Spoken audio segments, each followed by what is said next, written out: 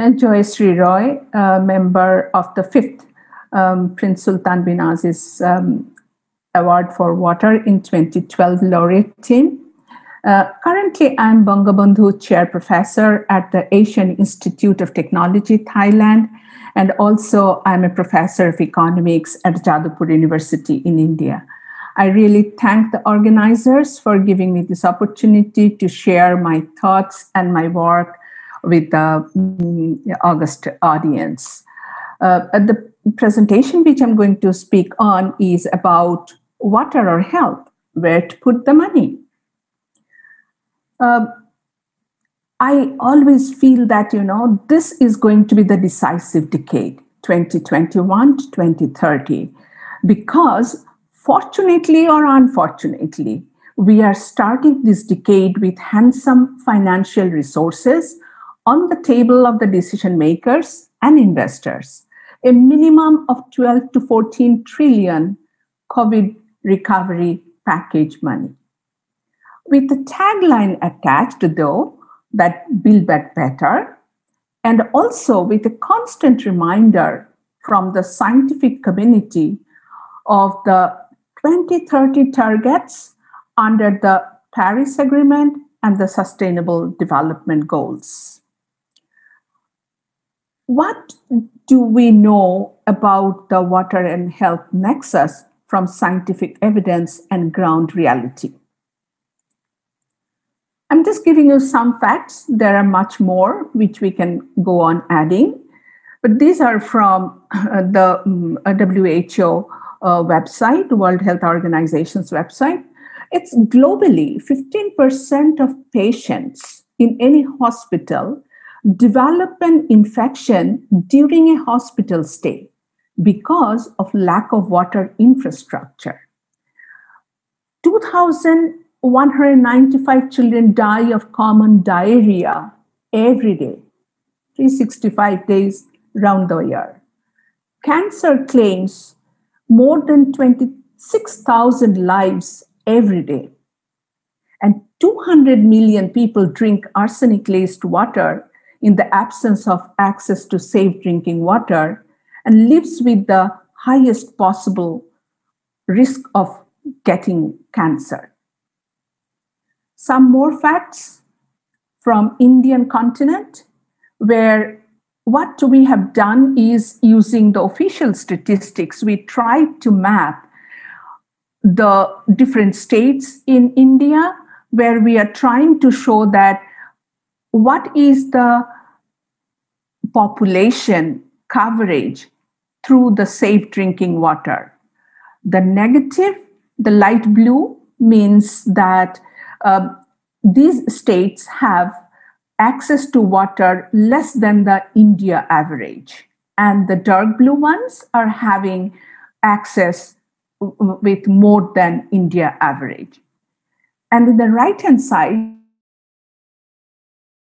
we are showing the states with incidence of diarrhea and the number of patients per thousand population.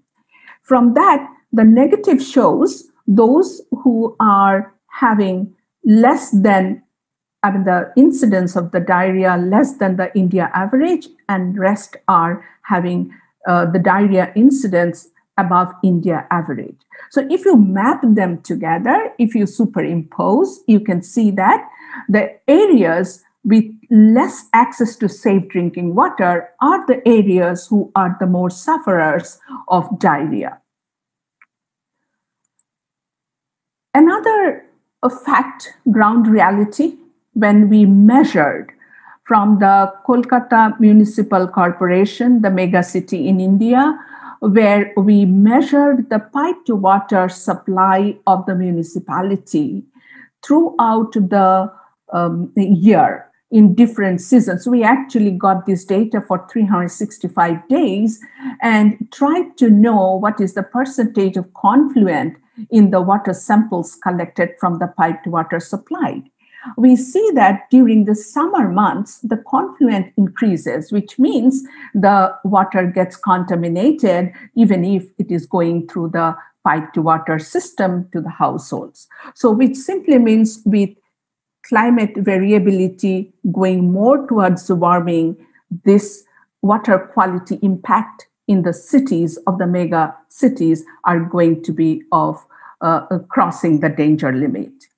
So, another aspect which we cannot deny in any city is the water and the injustice around water.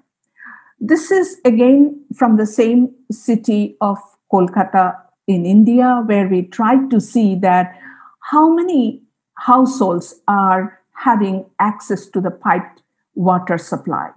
We see that high income group has, and the middle income group and have the higher share of the piped water supply. But if we look into the below poverty line population, they do not have even a single water connection in their homes.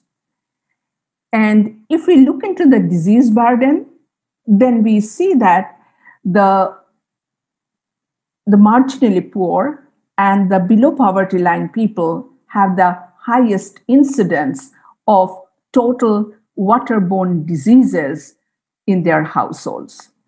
So, waterborne disease, so a health problem arising from multiple waterborne disease is exclusively related to the safe drinking water access.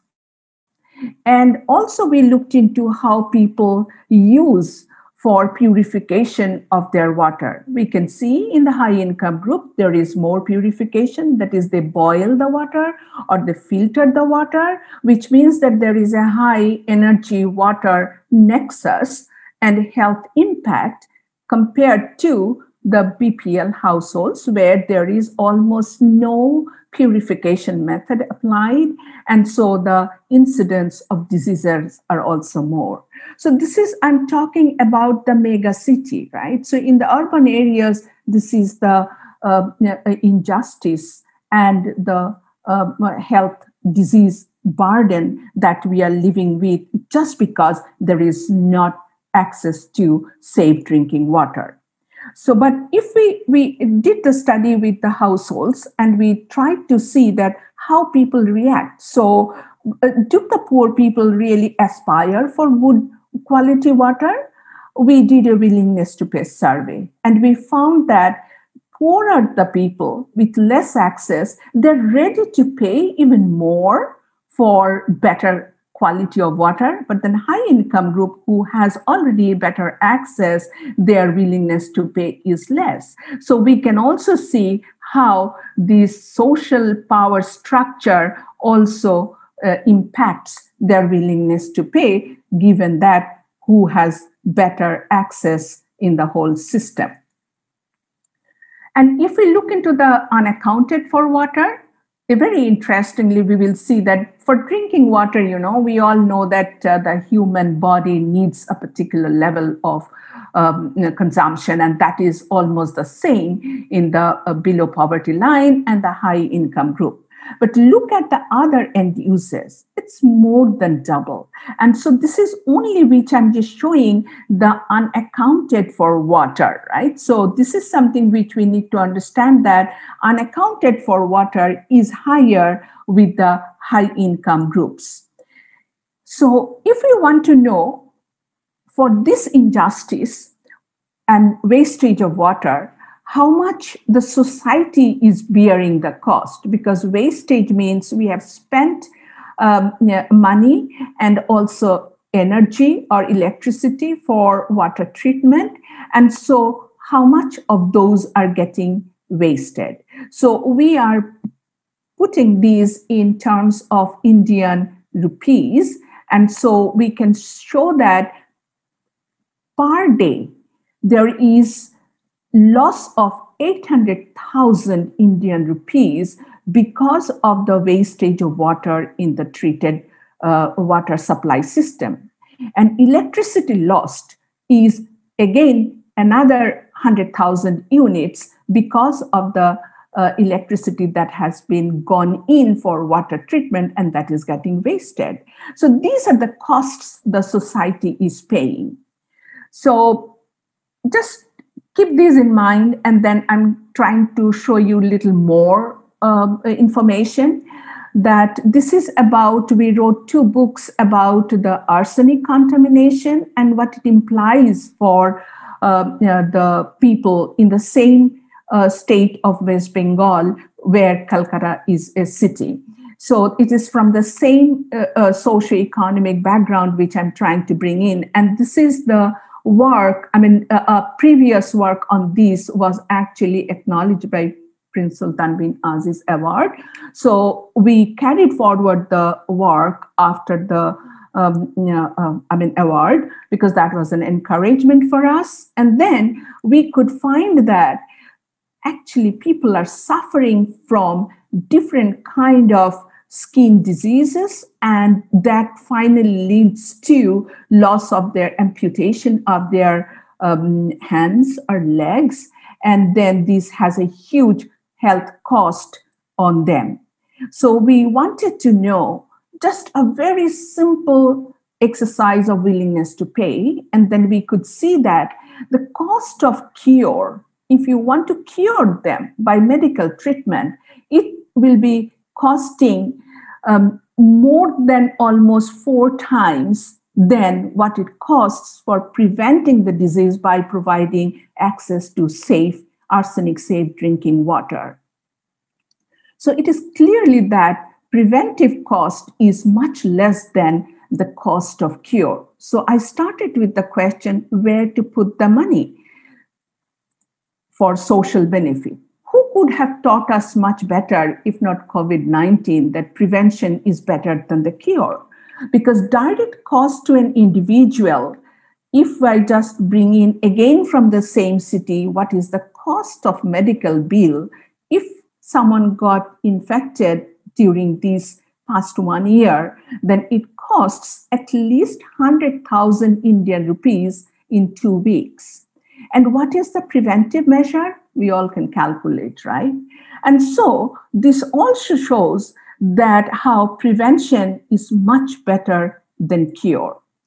So the question comes, so how to build back better? So do we invest more on health sector, or do we invest more on the water sector? It simply means that we have traversed a long way and now come to a point on the road where we need to decide which of the true entry points we need to take. We all try to make informed decision, especially when it involves well-being of 7 billion people. So best decision is definitely least costly solution, economically, socially, and environmentally. We have already seen some statistics. I will just give you this flow chart to show that if we look into the climate variability and how it is going to impact the temperature, humidity, and extreme events, then maybe we can control the climate change and prevent it, and prevent its impact on heat stress and impact on vector and waterborne diseases and health damage.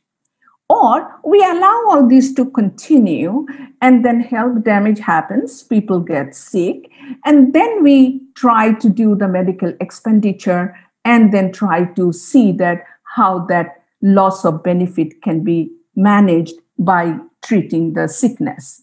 But we know that we have already shown that how prevention is less costly than the cure.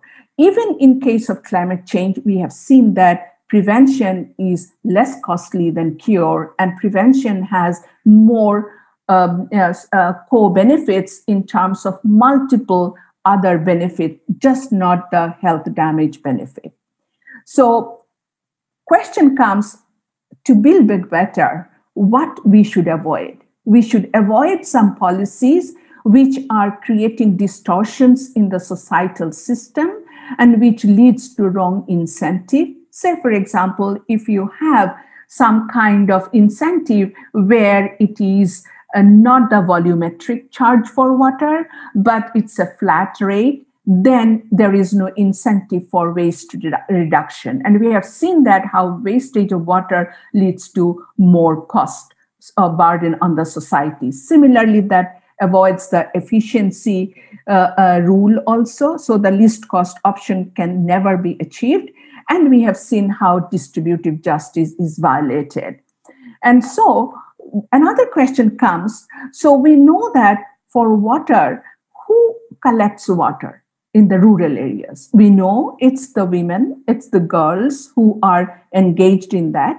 In one sense, this gives them some kind of ownership of caring for their family and home and makes their position in the home stronger and empowers them because of this activity. But I'm not saying that this burdensome work really need to continue with them. But what it really means is that the rural water supply systems are changing and promising sustainable systems are coming so that it's less labor time needed. But the question is this gender inclusive? Just look at this. This has been removing all the women from the ownership of the water. So this is something which we need to understand, that how women empowerment can go hand in hand when we build the sustainable solutions. So the question comes, how to develop? So there is need for a paradigm shift, we know, through genuine investment. When we talk of genuine investment, we want to say that it needs to take care of an investment which takes care of societal justice, the economic justice, and the environmental justice. And from that point of view, I'm just trying to show you that if we just follow the sustainable development goals, which are set for and which has been agreed upon politically by all the countries, by the decision makers, if we follow the Sustainable Development Goal 6, which is on water, but my submission is that our research shows it just not when making an investment decision, we need not only focus on SDG 6, but we need to focus on few other SDGs, which is part of the SDG 2, which is the target number 2.4, like this 15.1, 15.2, 15.8, and we can go on. And what it simply says is that all these are showing how to take preventive measure in the water sector to make it a preventive care rather than a cure-based economic investment decision. Because we have already seen that if we invest in water, it is less burdensome on the society. And if we save money socially, then we can invest it in another, because there is always scarcity of financial resources. So making the best possible decision is the best. So I always say that we need to take SDG 6 plus approach in thinking of the investment in water sector during the COVID recovery period. And so what we need is, when I started with that, we have we are sitting with the money and how to build back better, my answer will be that we need to prioritize water for preventive action sector rather than the cure-based health sector investment.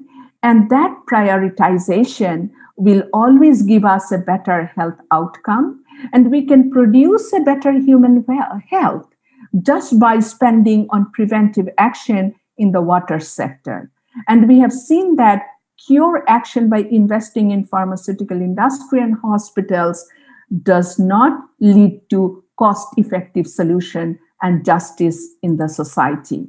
So what we did is we just made some rough calculations, and which shows that only if we spend 3.5 trillion US, 50% of the global population aspiring for dignified living with basic services, we can create no less than 200 million new jobs in this decade, and we can avoid any future pandemic with multi-layered damage whose cost is well above 3.5 trillion in a global economy of today, means 2019 and 2020, when the value of the global economy was 86 trillion US dollar.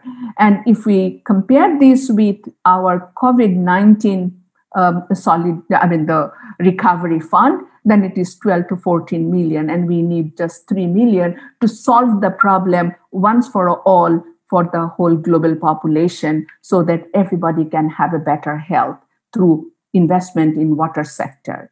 So if we are asking that, is COVID-19 on a collision course with 2030 Sustainable Development Goal utopia?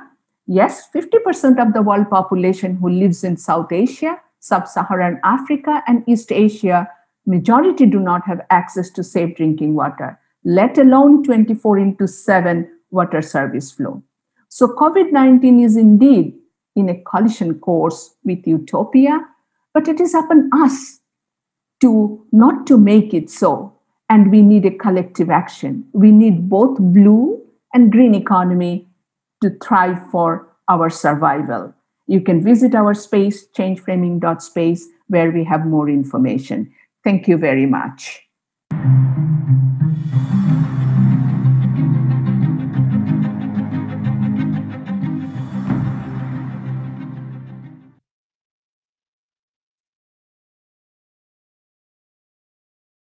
Bismillah ar-Rahman ar-Rahim.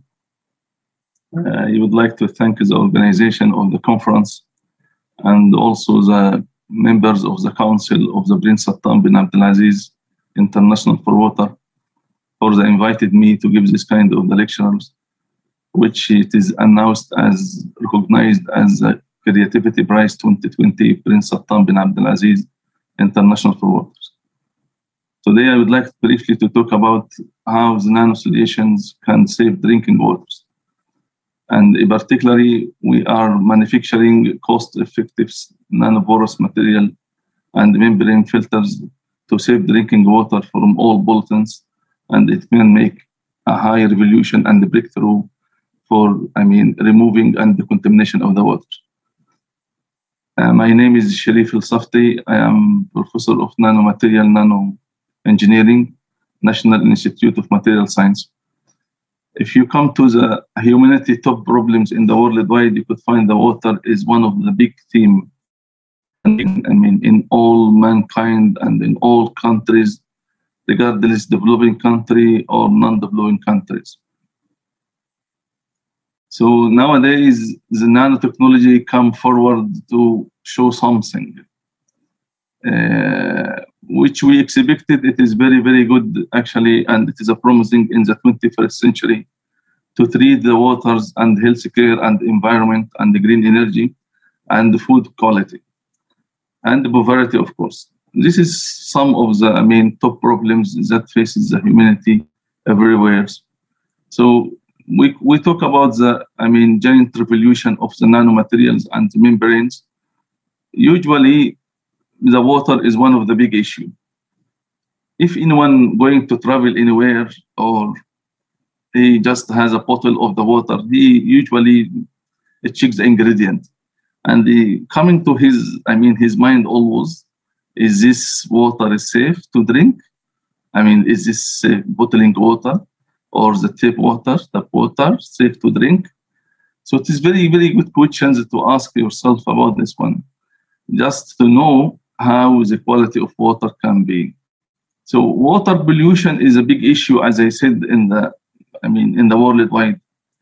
Pollutions lead to unsafe drinking waters. So if you talk about the pollutant sources from the waters, this is a huge amount of the pollution released to the waters. I mean, even it's coming from the brackish water or surface waters or the desalination water itself. I mean, sea waters. So the people use this kind of drink water at the moment in the worldwide, particularly in the Middle East. The desalination, one of the big issue and one of the big concern. So, but can you imagine if this water has been contaminated, even in the ultra level of concentrations, is part per billions? I mean, very, very, very small amount. And even this ultra, traces of this kind of contaminants, like arsenic or lead, can do to dangerous things for the mankind. And this is a World Health Organization announcement. It is not new, announcement, but can you imagine is 80% of diseases originated from untreated water? Up to now, around 2 billions or 2 millions of the people die because the contaminations in the waters. So the water source, can you imagine more than 2.5 billion of the people, they don't have access for the sanitation systems. Very, very important matters. To drink, pure water. So this is big issue actually in any governmental or local governmental or any union in the world to consider about how they can save the water from any kind of the pollutions. So a lot of things we can say the goal of our innovations is nano for safe drinking water. This is just only the brief of my concern and my talk today. So giant revolution of manufacture, I'm going to introduce this one of the nanomaterial and self-standing membrane, as well as the cutting edge for the quality and the safety of the waters with the high production capacity. And this is one of the main concerns in our life. You can say this lecture is the types of the invention translation from bench to market. I can't say no commercialization, but it can reach to this one. But I can say a way to these innovations. So the technology process and design for us is very important. This is our lecture based on this slide. So home materials is hierarchical order materials. It's HOM. We called it as HOM. This is abbreviations. So home material fabrication, I'm coming to introduce very simple process. What is the potential of this materials and in the waters? How could manufacturing the membrane, this material, nanomaterials in membranes, and make giant self-expanding membranes, and how this membrane can integrate it in any kind of the water treatment plant, from brackish waters or whatever is desalination or whatever, or even the home filters, small unit of this one. So a manufacturing of home innovation, usually the self-standing is what we call it is a monolith. So we don't prepare material as a powder, it's a monolith. It takes shape and something. As you can see in this one, is the marketing of Japan looks like sugar, or salt, because this is make high filtration, high flow rates filtration. In the same time, this material itself, it has a lot of nano scale structures, like nanowires or so, as you can see, and a lot of porous materials. So this is unique porous monolith. So please take the word monolith. Monolith is mean a material, take a shape or any, catheter. If you cast it in anything else, it takes the shape of anything else. It looks like the Egyptian Sphinx, this is like monolith type. Or the human is a monolith types in macro scale. So it is very, very simple to prepare this one. It is with dry processing with various hierarchical configurations. As you can see, this is like billets and comb and any nanowire, nanorods, cage, and something like this one. So the material itself has a lot of porous shape itself. It's not only the morphological configurations, but itself has something like cylinder porous material shapes in the cube, three-dimensional material or cavity like this, or even though it is in unique channels along long-range area, in the material itself. And at the same time, this material is you could use it by your hand, and it can be used as a membrane, as you can see. And it has a huge surface area, this material, as you can see here. This is one of the great, process for us. It's not a gram material. It is, you can make it massive scale, In our lab, we could make, 100 grams, 1 kilo, for example. But there is a lot of the company considering or doing that one at the moment. So this material is kept with 100, more than 1,000 meters square. Huge surface area, billions of pore volumes, and the containers, massive of the reactive surface sites, and this is very, very important, as you can see in this, video. And it has nanoporous like mouse caves and channels and a lot of things, as you can see. This one is, Japanese technology in the 21st century. I'm so proud about this kind of the designs. If you come to see how can it change the nanoscale materials, I can't say we are the first, but we can say we are one of the people who are considering how we could deliver this kind of the innovations to public people and developing countries. So we started to make like massive scale. A lot of company compilers like this. And as you can see here, the material, it can be a lot of materials and it can be backed. Like this is the process that I would like to, it just only slide to show up how we could manage or control the massive scale manufacturing. So the second question is, what is the power of the nano home? As I said, home is hierarchical order material in a molecular shape, innovations. What is the power of these materials in the water, particularly in the water? I'm talking about the water only today. So what is the function of the home in the water? It is, one of the great breakthrough, what I started as one, we have a technology to decontaminate the radioactive substance. If it is released in any kind of the massive action like what happened in Japan in 2011, as you can see here, it was in March 11, 2011. It was Friday day, and I was in my institute, and it was big disaster in that times. And the tsunami coming from, the ocean about 15 meter height, and it was very, very big disaster actually. And the Fukushima nuclear plant was exploded, and the radioactives was released in the water and in the air and in the soil. It was really big disaster in that time. So we work hardly according to the governmental vision in Japan to make something. And after a while, 6 months or 1 year, alhamdulillah, we got that. One of the great things is, as you can see, the announcement and the press release in media is a huge, actually is cleanup breakthrough for the radioactive materials. So the idea, how the idea was built in, how the home material can build in, from this diagram or from this scheme, you can see how we control the material and the active site of the materials here, and how we could build the material, the same as the active sites, and at the same time we can build a structure, hierarchical structure, like towers of the materials. A lot of the vacant of the room, it can swallow and absorb and capture, as you can see here, that one, all treatment processes in one step. And this is very great things. You can control the detection and absorption and the capture and the filtration and the recycling after and the collection of the waste, as you can see here. And then reuse the material again and again. I'm talking about the materials which will be transferred later on in the membrane in my talk. So this is just only to understand how we can make, collect the radioactive or toxins from the waters and not to release it again to the environment. It can be used, actually, it can be used very, very effective. So as well as how can you reduce the volume of this one? Coming to the true thing is in Fukushima area, as you can see, massive area contaminated. In Japan, we collected all of these radioactives. You have about 40 kilo or something, 60 kilo.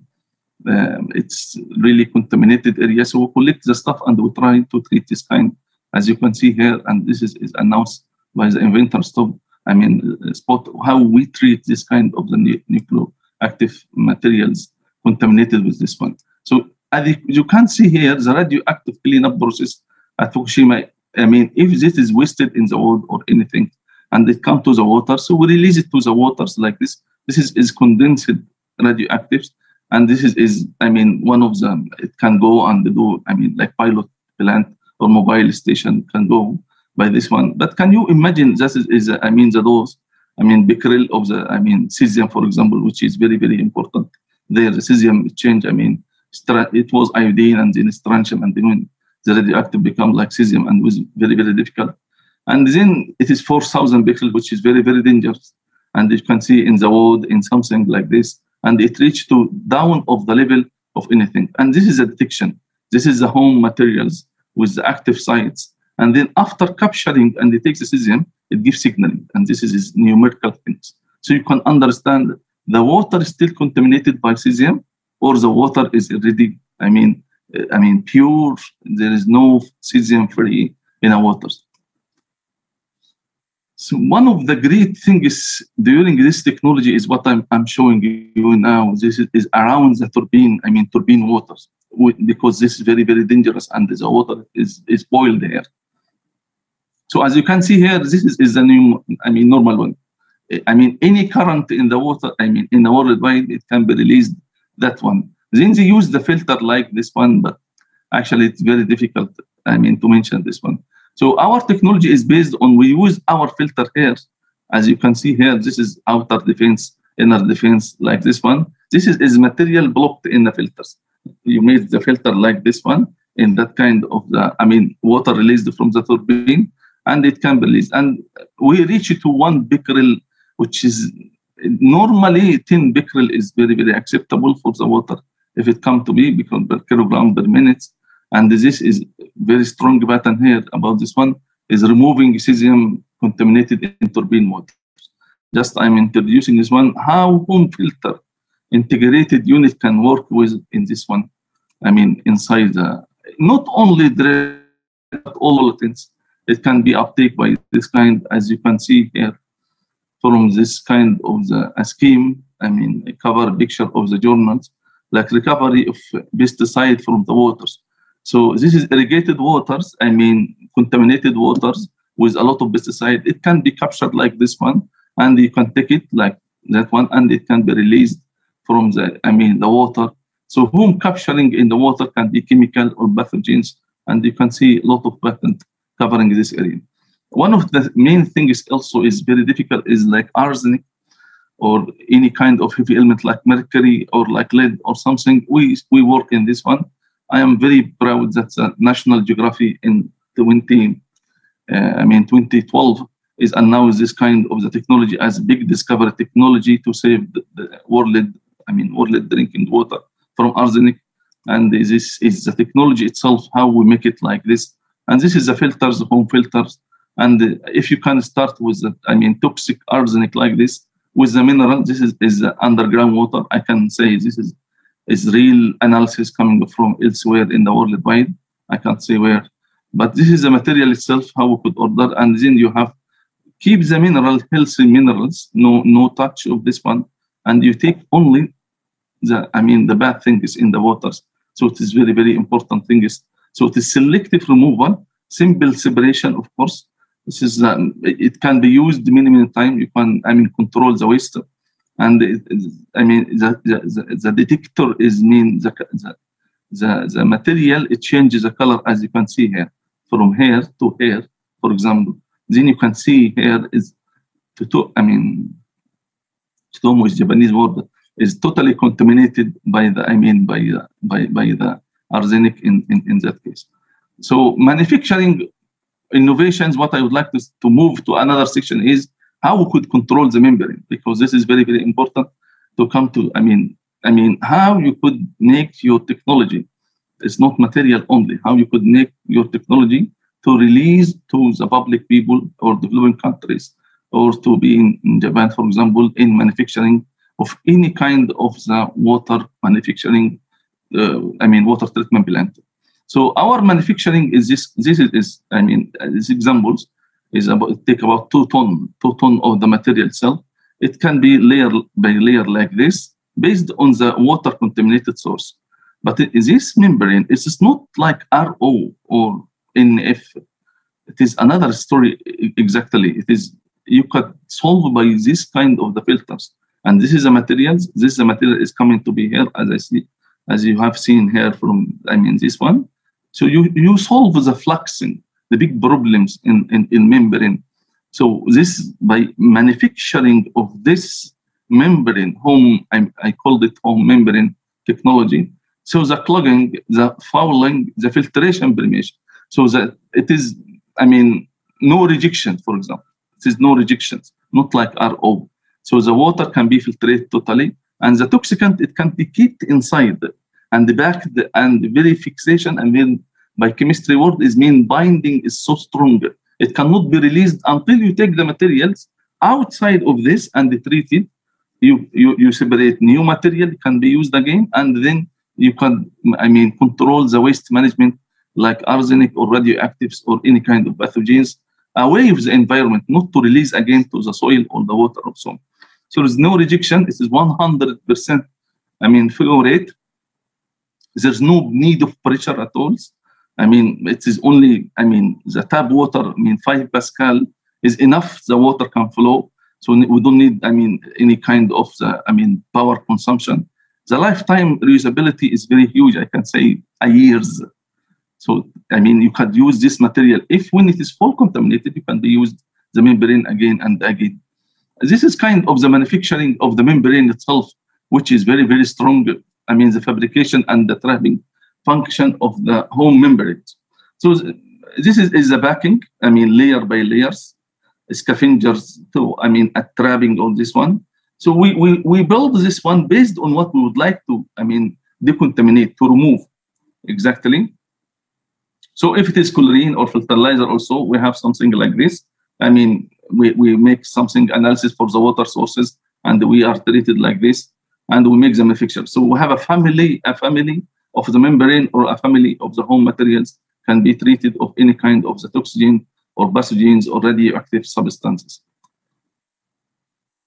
One of the most important things as a scientist, how you could integrate your membrane or material in membrane and in a water stations, because this kind of station does not need a power, does not need much pressure, just only the feed water pumping from like this, from seawater or the oil waters. So you can use the solar energy. It's just only enough to running any kind of the water treatment plants.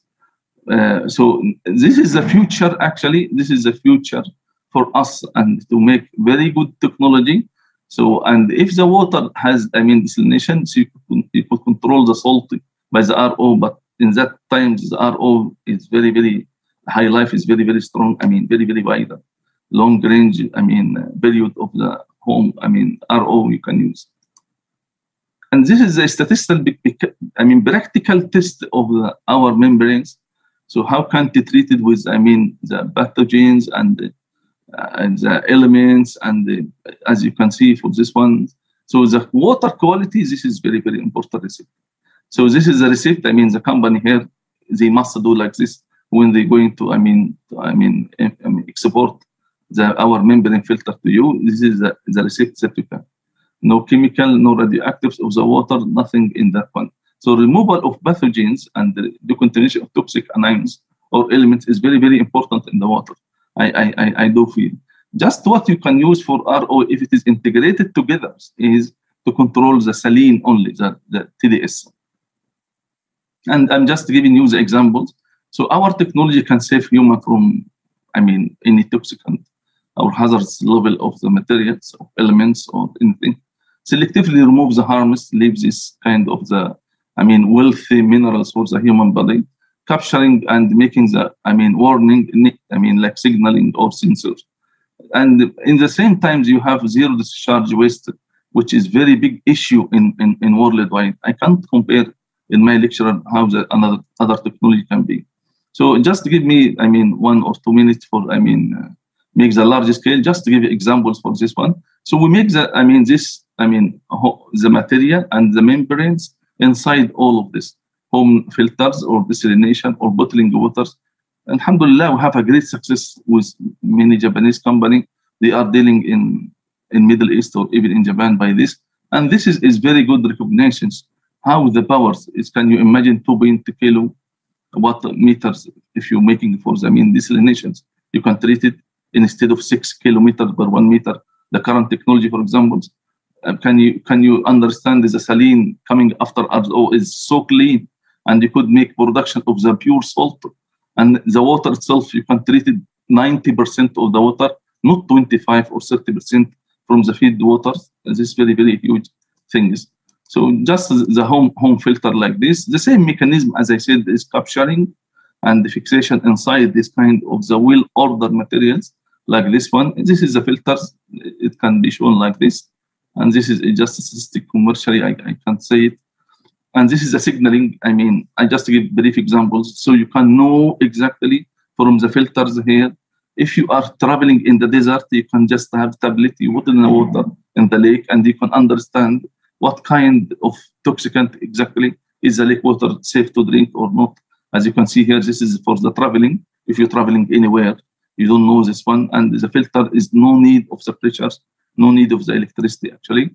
And this is used for the, SWD is mean sea water desalination mobile station like this one. And this is the criteria and how the composition of our membrane, like very important. In Nihon mean Japan, in Nihon nanotechnology, home. And this is very important sheet of the analysis. This is the feed sea waters. This is after you put home, after you put RO. And this is our, the sheet of the water. TDS is like this. The, decontaminations, very low levels. Nothing you can say is zero. And this is how can we use it in the brackish water. And this is our home membrane unit. It's technology to make great innovation in the worldwide to save drinking waters, like what you can see here. And this is general myth. Merits what I said in my talk. I'm repeating it again, but because the time is coming huge. So this is technology. This technology will give high, high production of the water capacity, high quality, with low cost and no waste and low power. So this is very important. You used to have safe drinking water from radiations, safe society from any kind of disease. This is what I would like to finish with this diagram. It can be used for the cooking, showering, toilets, sports, drinking, and domestic supply like this. Can be used in a mosque, in a house, in hospital. A lot of, facilities can be used. This is Japanese confidentiality in our society. This is the senators, from the government, what he said about our technology after Fukushima radiations. A huge, massive of media and the news and the press release coming to be like this. So they called home safe life. It's one of the great, theme. I have it in our technology here in Japan. Finally, I acknowledge what I can say from this kind. It is good opportunity for me to deliver this kind of the work. Alhamdulillah, we got success, and it is great recognizable from the Prince Sattam bin Abdulaziz International Prize for Waters. I would like to express my gratitude for His Majesty King Salman bin Abdulaziz Al Saud for being the patron of the award ceremony and also the conference itself. The founder of the prize, rahimahullah, in His Royal Highness the late Prince Sattam bin Abdulaziz for his vision and inspirations, and also His Royal Highness Prince Khalid bin Sattam for his continuous support of the prize to save the drinking water for the mankind. I'd like to thank the organizations of the committee of the 9th International Conference in the Water Resources and Environment for the inviting me for giving this lecture. I'd like to thank also my organization, National Institute of Material Science, particularly the president for his support. Also, I can't forget my research team, my research team, and their support as hard workers and the friendship of them. And I would like to thank you all to listening to my lecture, and any kind of the questions, I'm ready. Assalamu alaikum wa rahmatullah.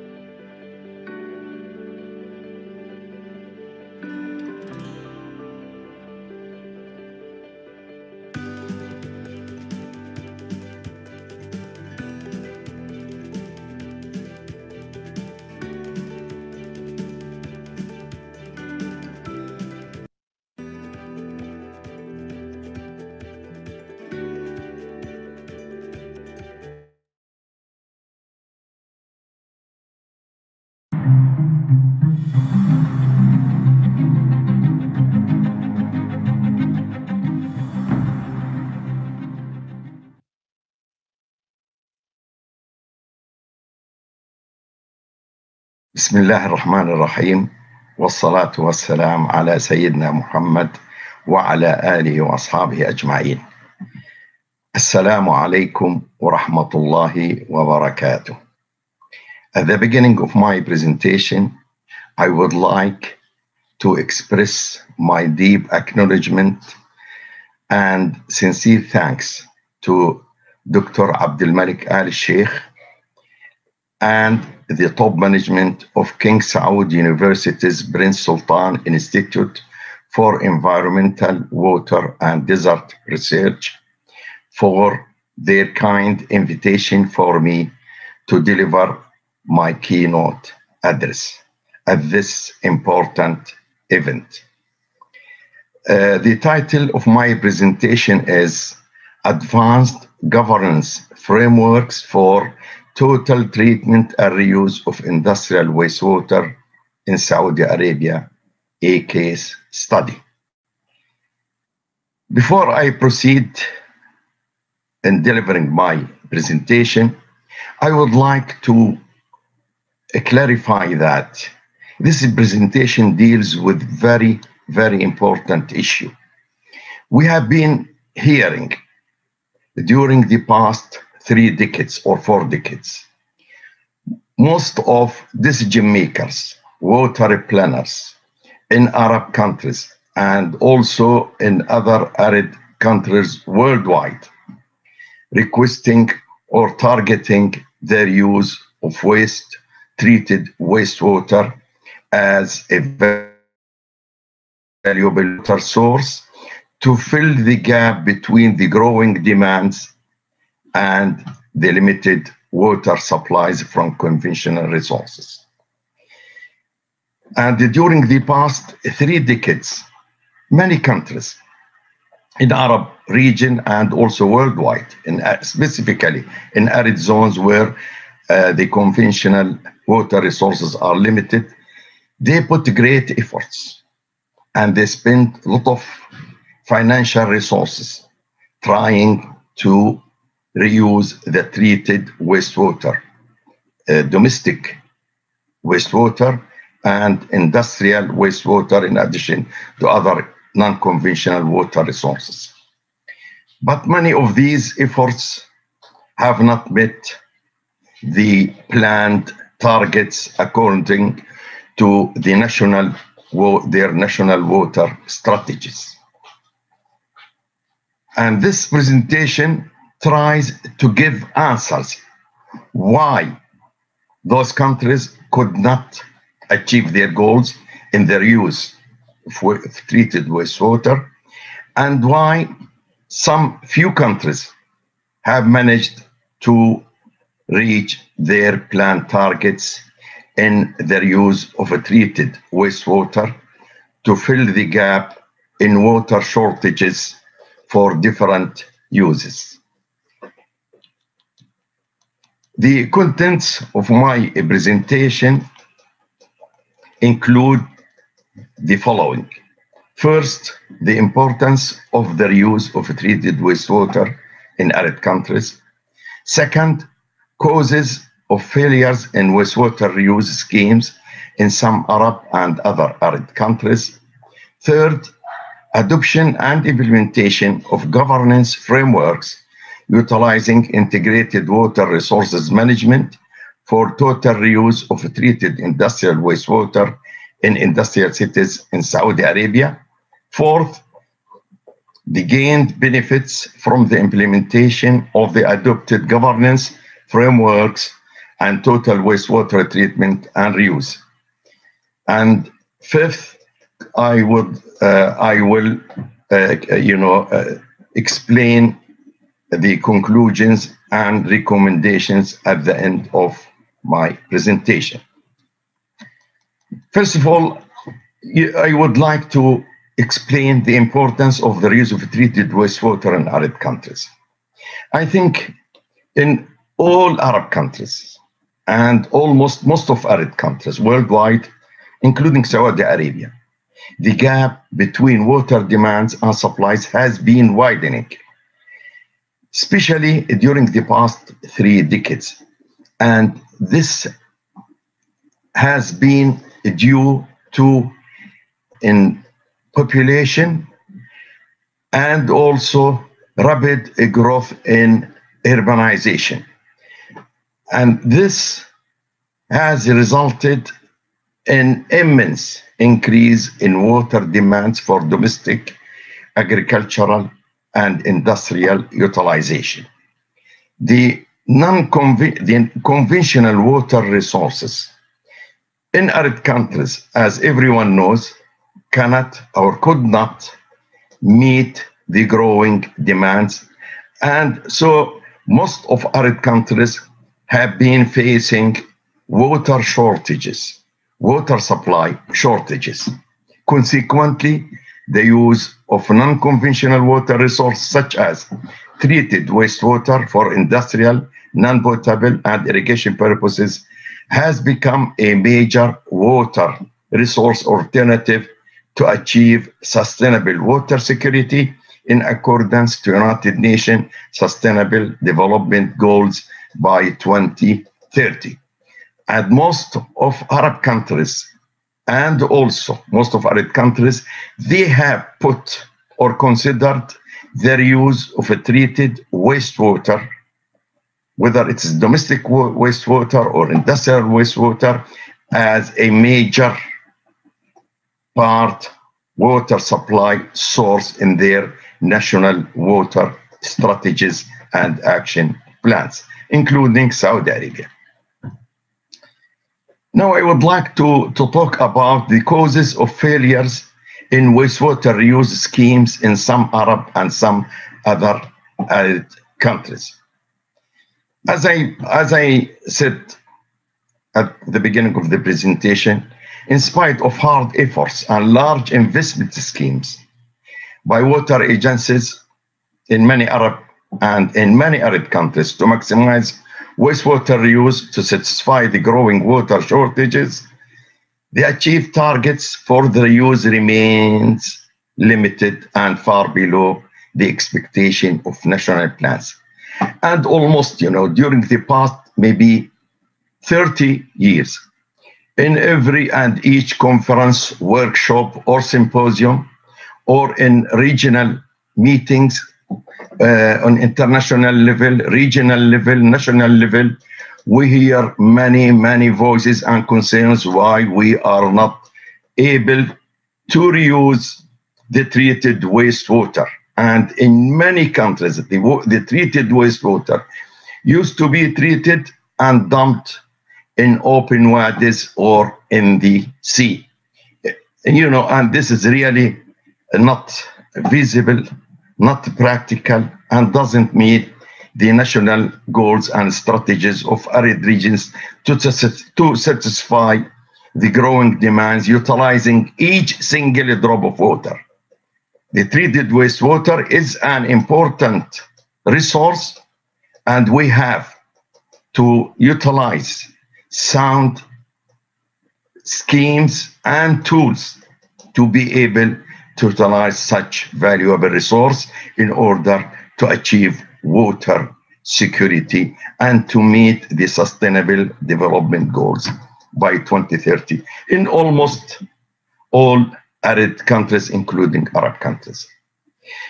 This has been mainly the failure of many countries have been not able to utilize or reuse most of their treated wastewater, have been due to weak or absence of sound governance frameworks that are required for the implementation of the reuse schemes of treated wastewater, including deficiencies in policies, strategies, organizational structures, institutional and legal frameworks, and lack for enough financial and technical support. Now, I would like to give an example of few countries in Arab region and also in arid regions, how they managed to successfully utilize most of the produced treated industrial wastewater and domestic industrial wastewater. And my example is Saudi Arabia. And I would like to explain how Saudi Arabia has managed to successfully adopt sound governance frameworks for total treatment and reuse of industrial wastewater, utilizing integrated water resources management tools in the kingdom. As many of us know, during the past decade, Saudi Arabia has been among few countries that succeeded in adoption and implementation of full-scale reuse of treated industrial wastewater in all industrial cities on national level, with participation of private sector through public-private partnership schemes. And the magic for that success has been attributed to the adoption and implementation of sound governance frameworks utilizing integrated water resource management tools, which have been customized to suit the local conditions of the kingdom.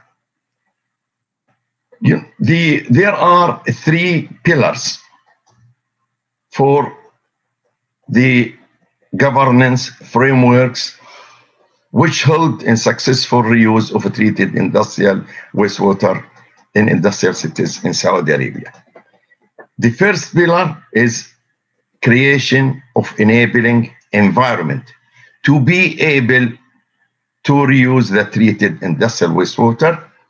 Second pillar, creation of industrial wastewater reuse market. And third pillar is development of sound management instruments. Now I will clarify, the elements of each pillar of the adopted governance frameworks. The first pillar, creation of enabling environment, included development of national water strategy to achieve Saudi Arabia's 2030 vision and United Nations Sustainable Development Goals, emphasizing the reuse of treated wastewater utilizing public-private partnership schemes. So this is the first major step.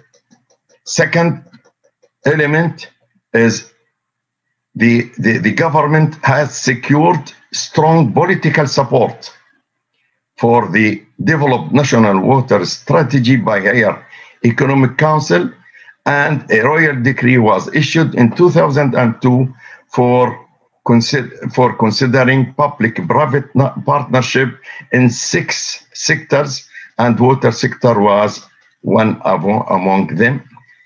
The third element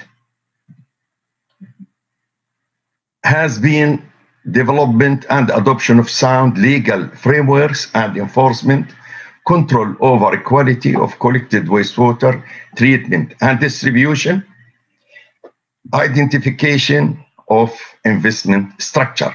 So this is the enabling environment to achieve successful reuse of industrial wastewater. The second pillar is creation of industrial wastewater reuse market. To create a market, you need to do the following. You have to establish, a responsible organization for the wastewater reuse. And in Saudi Arabia, we managed to, the government has established our establishment of Saudi Authority for Industrial Cities and Technology Zones, Mudun, which has been responsible for total management of the industrial cities in the kingdom and the creation of industrial cities with all required infrastructures under the supervision of Mudun. Second issue, development of sound wastewater collection, treatment, and reuse facilities among the available infrastructure in the industrial cities. And the third element was development of water regulator and enforcement agency. This is very important. Water regulator plays the role to judge, the issues or the rising issues between the stakeholder or the wastewater reuse stakeholders, and in this case, the industrial plants and the wastewater treatment operators and wastewater and water reuse operators, and who are responsible for the treatment of waste, for the collection of wastewater, treatment of wastewater, and distribution of wastewater companies in partnership with Mudun. So the regulator role here is to regulate the relationship between the stakeholders and the water operators, wastewater treatment and reuse operators facilities, and also is responsible to regulate the water tariff and to resolve any conflict between different stakeholders and the wastewater reuse treatment operators. The other element has been the use of advanced and effective approaches in wastewater reuse, such as a closed water cycle.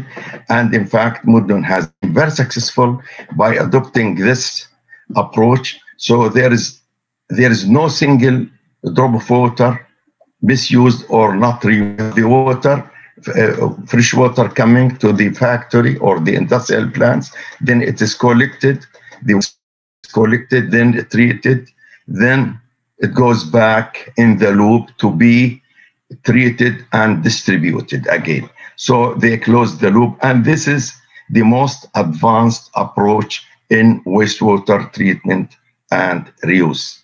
And it has been, running smoothly for more than 10 years in all industrial plants in the kingdom. The third pillar has been the development of sound management. Achieve successful wastewater reuse, we have to develop and adopt, sound management instruments, which includes first, development of bankable BOT projects for attracting skilled and qualified private sector participation through public-private partnership and for mobilization of additional financing. And everyone knows the private sector, he will not participate unless he is sure that whatever projects is going to be engaged to, that projects should be bankable. Second thing, development and execution of transparent RFDs for wastewater treatment and reuse, bidding processes, transparent bidding processes, and contracting to gain private sector confidence. And this is extremely important. We have to have a transparency in all processes, starting from the issuing the RFPs, qualification, bidding, contracting, until the end of the whole process to select, the private sector company for water through BOT contracts. The third element of these management instruments is development of fair regulated water tariff, which reflects the cost and visible margin for profit. And normally this water tariffs is reviewed by the regulator, and it is being reviewed every few years to make sure that whatever the industrial plants are paying is fair and reflects the actual cost to achieve sustainable services for the wastewater collection, treatment, and reuse. And the last two elements, setting sound KPIs for effective monitoring of the implementation of BOT contracts, and this is extremely important. And there are set of KPIs which have been reviewed, assessed, to meet different targets in the operation and maintenance and reuse, to make sure that all BOT contracts are meeting the objectives and the target of wastewater treatment and reuse. And the last element is adoption of sound customer services for ensuring good quality of the provided services for the industrial plants. And this is really extremely important tool to gain the confidence of the hundreds of industrial plants in industrial cities, and to make sure they are satisfied about the provided services. Examples of the gain benefits from full treatment and reuse of industrial wastewater in industrial cities in Saudi Arabia, as I mentioned, development and adoption of sound governance frameworks, utilizing integrated water resource management tools, customized local conditions, has resulted in full treatment of industrial wastewater in industrial cities. And I give you an example about the gain benefits. The total treatment and reuse of all used industrial wastewater of hundreds of industrial plants at first and second industrial cities of Dammam and Al-Hassa have resulted in savings of about 28.72 million cubic meter per year of desalinated and transported seawater, and also groundwater, because if we don't use that reuse wastewater, treated wastewater, groundwater will be pumped and the aquifers will be exhausted. Further, saving electricity consumption in the two industrial cities by about 855,000 megawatt hour per year, which is equivalent of saving 1.6 million barrels of oil per year, worth about $80 million at oil price of $50 a barrel. At the end, I would like to summarize the conclusions and recommendation for this successful experience of Saudi Arabia. The successful experience of the kingdom in full treatment and reuse of all produced industrial wastewater in industrial cities is mainly attributed to a magic, I call it magic, a procedure, which is the adoption and implementation of sound governance frameworks utilizing integrated water resources management tools. If you want to be successful in reusing the treated wastewater, you have to adopt sound governance frameworks Otherwise, I think any government, whatever they spend, whatever they put efforts, they will not be able to be successful in reusing the treated wastewater, and millions of cubic meter of treated wastewater will be spoiled and will be exhausted without reuse. The above accomplishments have helped the kingdom in savings of large volumes of groundwater, desalinated and transported seawater. These have contributed to achieving sustainable water and energy security in accordance to Saudi Vision 2030 and to meet the United Nations Sustainable Development Goals by 2030. I believe strongly that the gained Saudi experience is a good model for Arab and many other Arid countries for achieving water and energy security in accordance with the United Nations Sustainable Development Goals by 2030.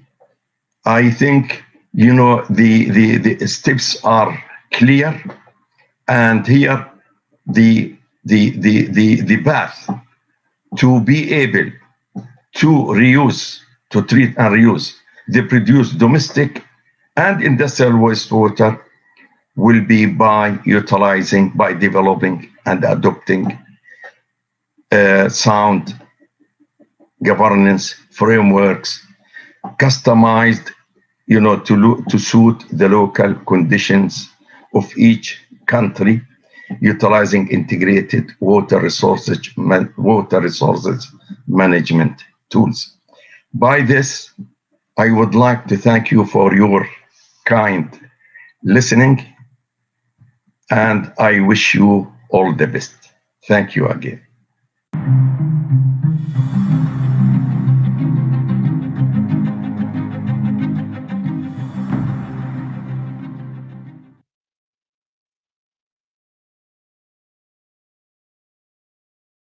My name is Polikarpos Falaras.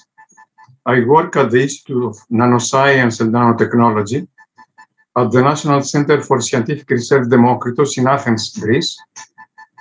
And the title of my presentation is Scale Up and Demonstration of Innovative Photocatalytic Nanofiltration Technology for Pollutants Removal and Water Recovery.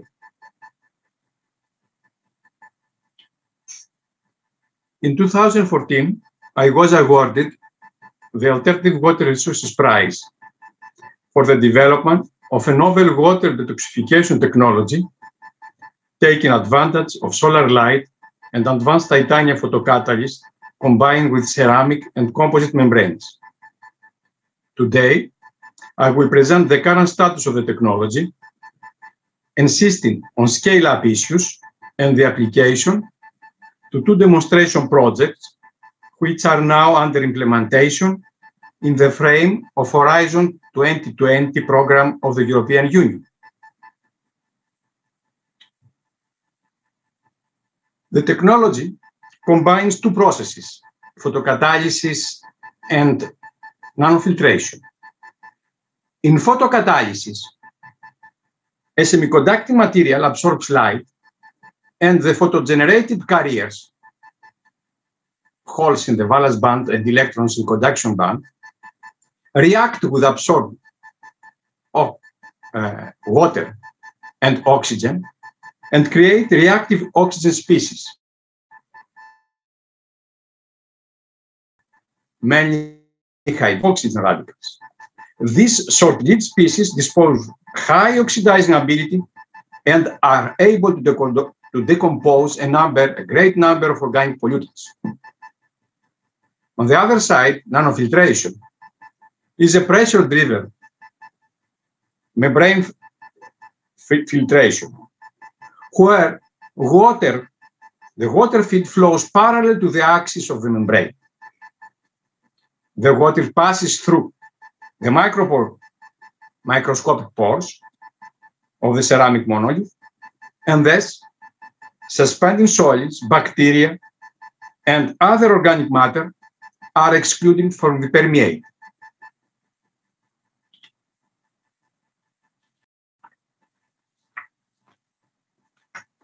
What is the concept of the photo nanofiltration process? The concept of the photocatalytic nanofiltration combines synergistically in the same reactor two of the most promising advanced water treatment technologies: nanofiltration with ceramic membranes and photocatalysis with photocatalysts into the polymeric fibers and coating on the surface of the nanofiltration ceramic monoliths.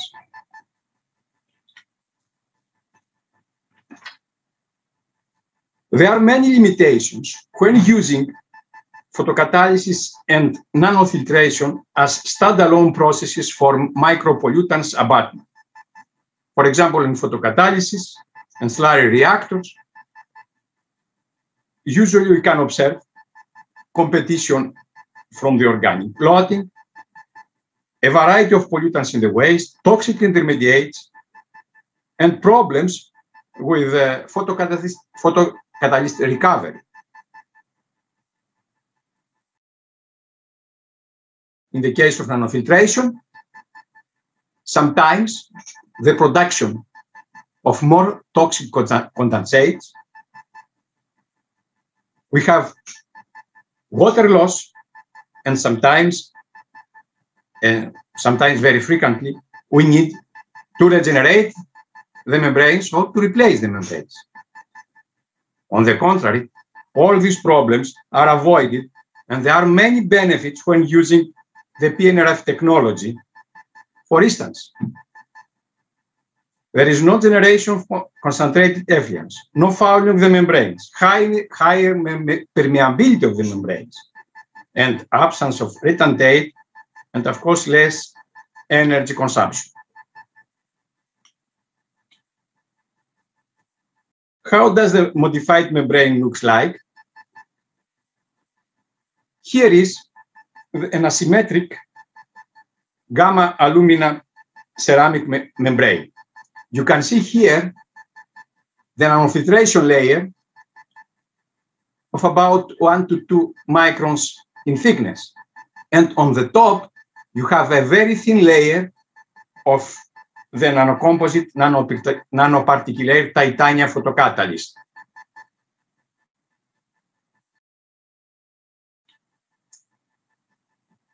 How does the lab reactor look like?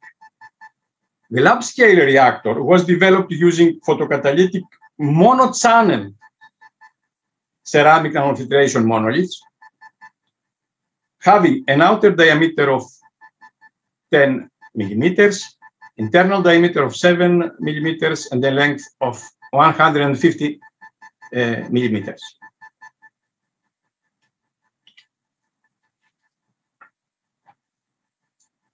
The main features of the PNRF technology were developed under the Clean Water FP7 project funded by European Union. This technology was protected by a European patent.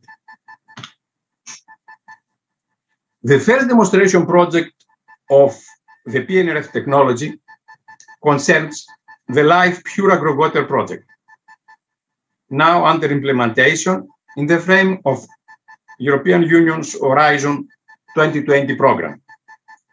The LIFE project is expected to deliver a novel solution on the purification of agroindustrial effluents and the cost-effective reclaim of the treated water. In the consortium, we have 6 partners, 3 from Greece and 3 from Spain.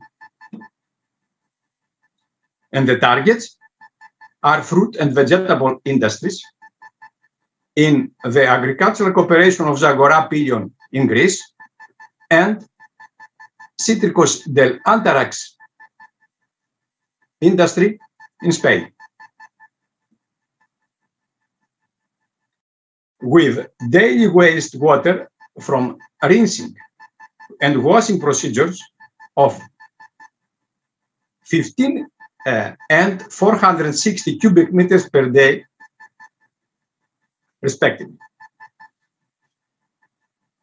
What are the project objectives? The main aim of the Life Pure Water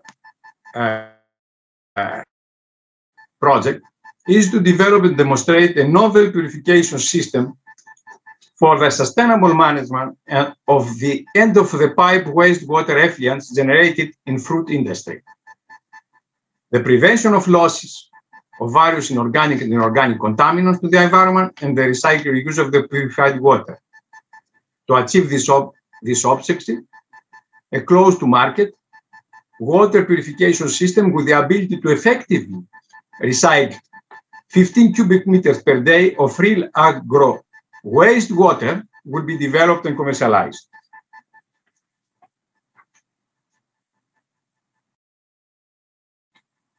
The project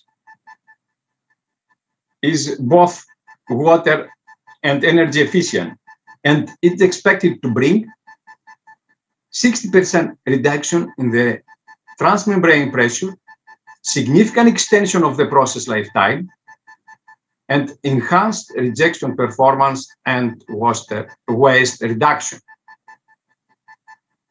The system of 15 cubic meters per day will be developed at Zagori and will be benchmarked against conventional processes. In order to reinforce the transferability of the project, a pre-industrial scale demonstration unit of a capacity to treat 1.2 cubic meters per day will be installed in Spain.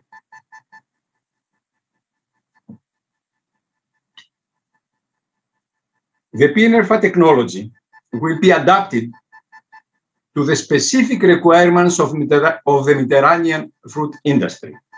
And in line with the European water directives, the project will set an action plan for the integration of its outcomes to European and national environmental policy.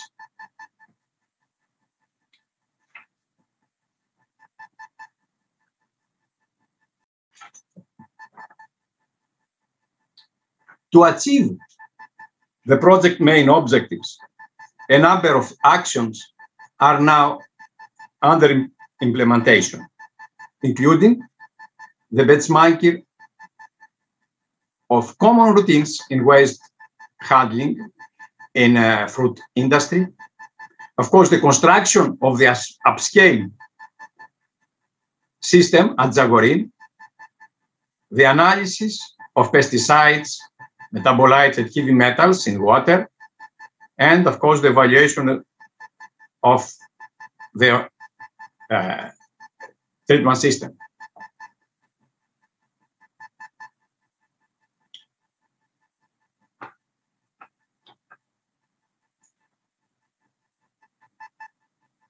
The characterization of the water at the Zagori.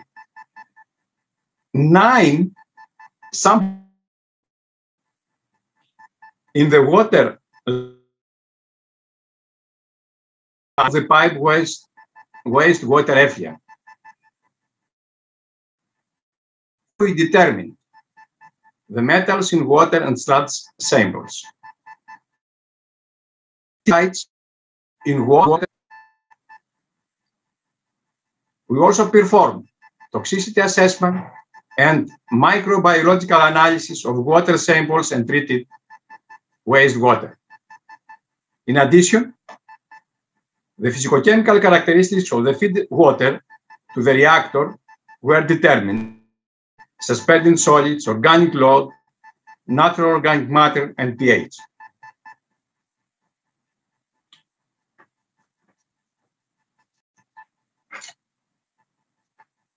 As you can see here, the concentration of heavy metals was determined in sludge samples, especially for sample points in the washing tank, at the exit from the washing tank, and in washing water collection tanks. Also, heavy metals were determined in water samples and using ICPMS, 27 elements were measured. In addition, the concentration of pesticides was determined using LCMSMS, and thus in water and sludge, and thus residues of 51 pesticides were quantified after analysis of the water and sludge samples from the Zagorin plant.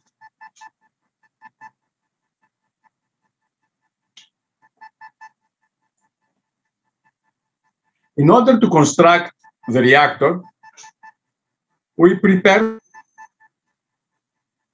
for this purpose, we have applied and optimized the weighted in a pilot scale spinneret setup, and in this way, porous polymeric hollow fibers with embedded titanium.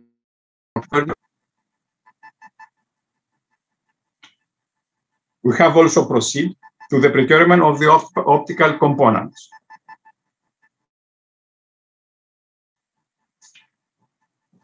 These are T8 25-watt UV lamps that irradiate the external surface of the membranes, and also high-power LEDs coupled with bundles of side-glowing optical fibers irradiating the luminous surface of the multi-channel monoliths.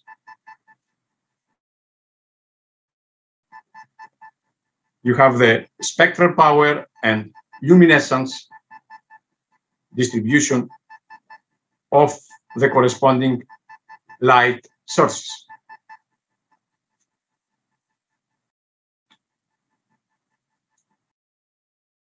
We have also prepared the photocatalytic membranes. In fact, multi-channel, large-scale nanofiltration with outer diameter of 25 millimeters, with 7 channels having each one internal diameter of 1 meters. These monoliths were transformed to photocatalytic ones following a wash coating in a salt gel precursor solution, also containing titanium P25 nanoparticles. And the whole process was followed by drying and appropriate thermal treatment. The permeability, the modified membranes were characterized in terms of permeability and energy consumption.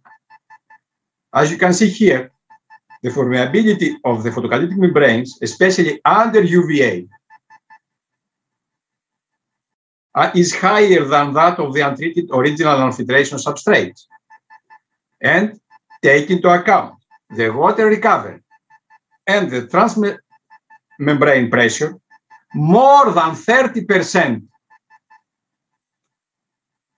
reduction in the energy consumption was achieved when using the photocatalytic nanofiltration membranes developed by the wash coating method.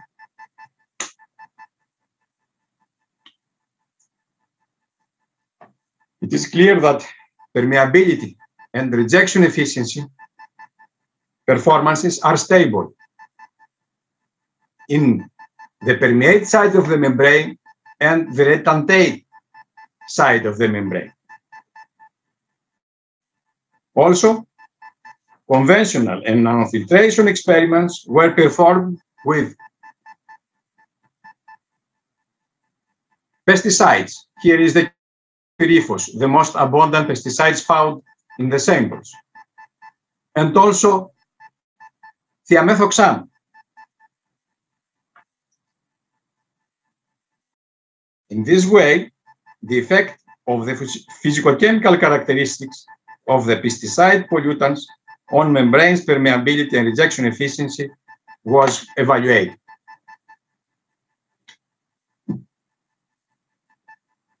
The pre-industrial scale reactor incorporated the multi-channel photocatalyst,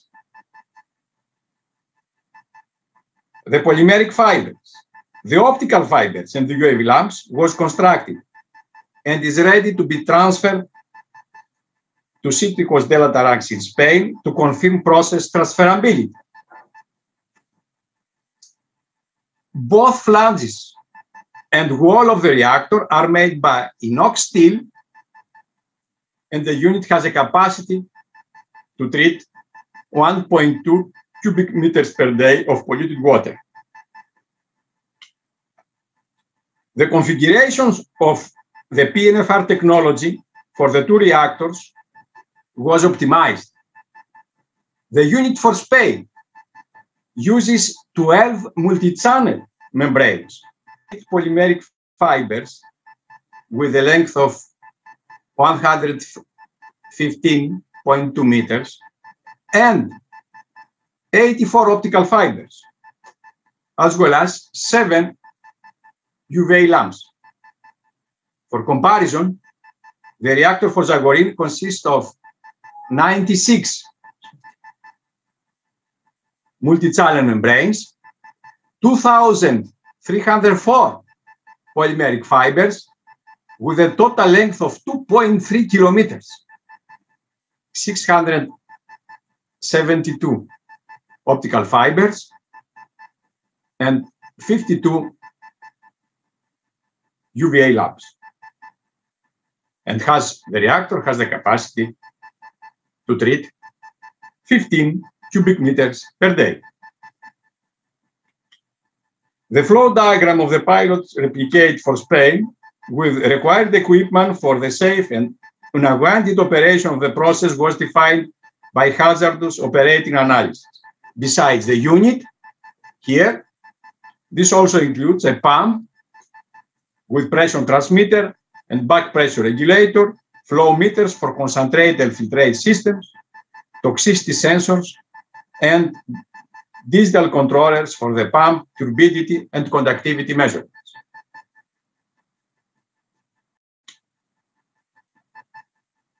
The integrated process of the technology in the fruit and vegetable processing industry was designed and its technical performance was established.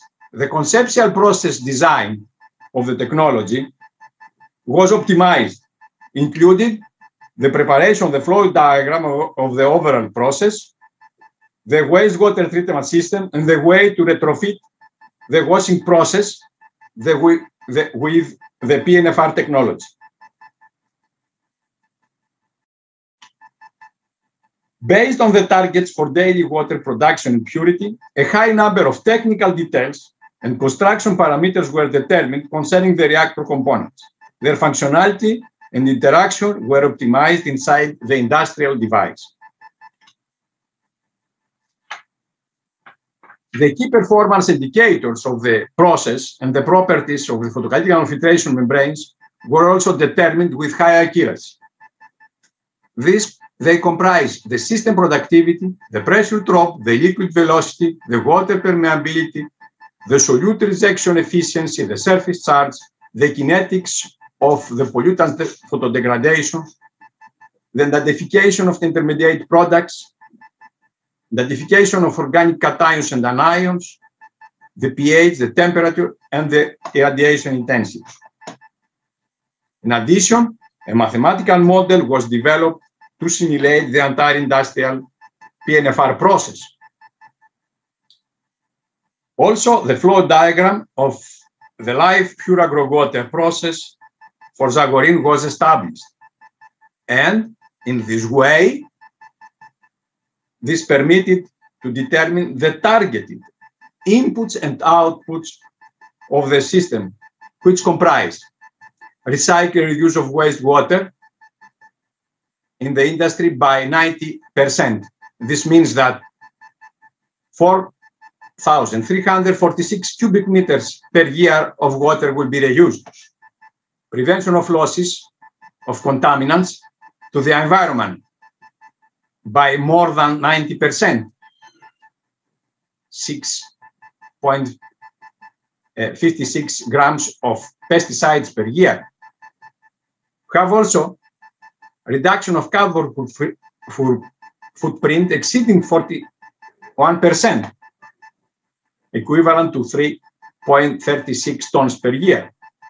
And of course, it's the important socioeconomic impact with 4 full-time equivalent job creation.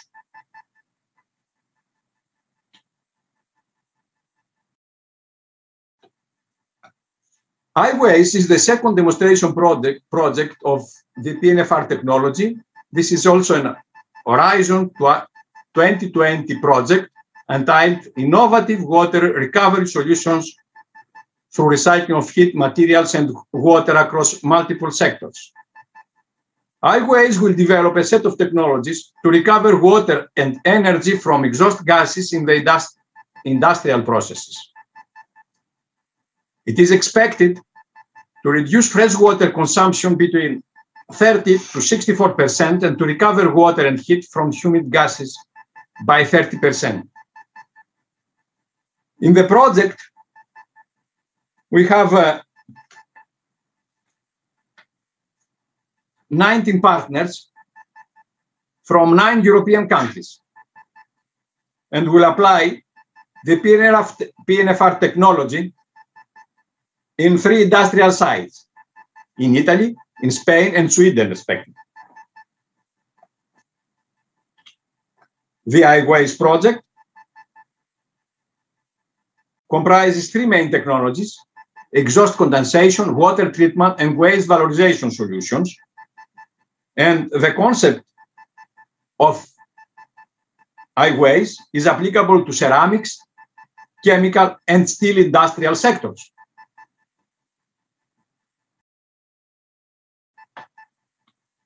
As explained, the main objective of the ICWRAE project include the recovery of water and energy from exhaust gases and the treatment of steam condensate.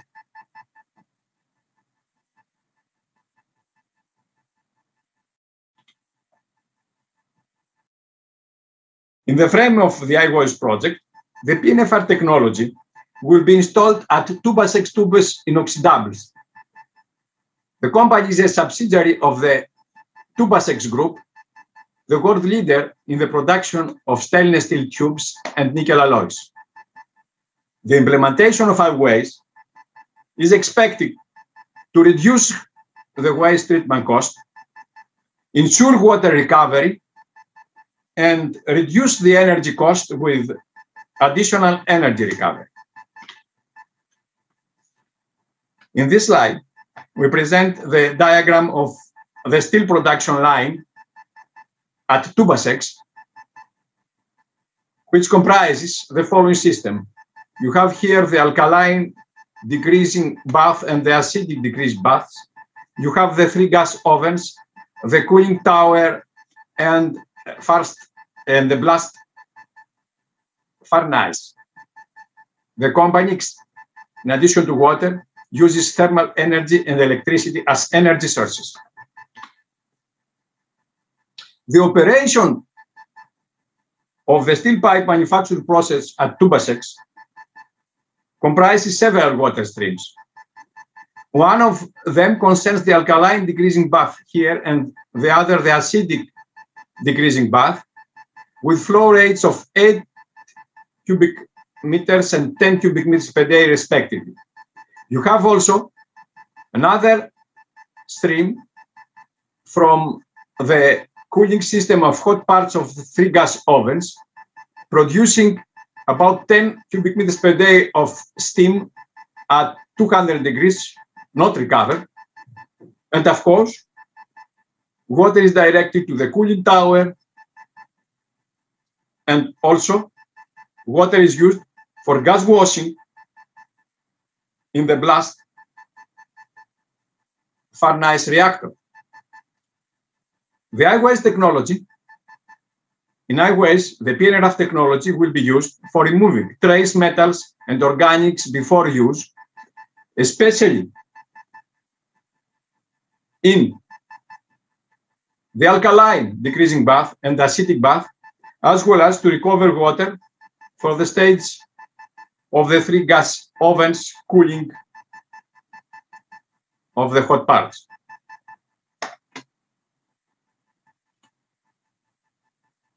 A first flow diagram of the air-waste industrial process was established, proposing the use of PNF reactor with capacity of treating 30 cubic meters per day, targeting water recovery higher than 60%, water savings higher, exceeding 450 liters per hour, heat recovery of 80% with minimum energy savings, and reduction emissions of more than 30%, preventing CO2 emissions equivalent to more than 300 tons per year.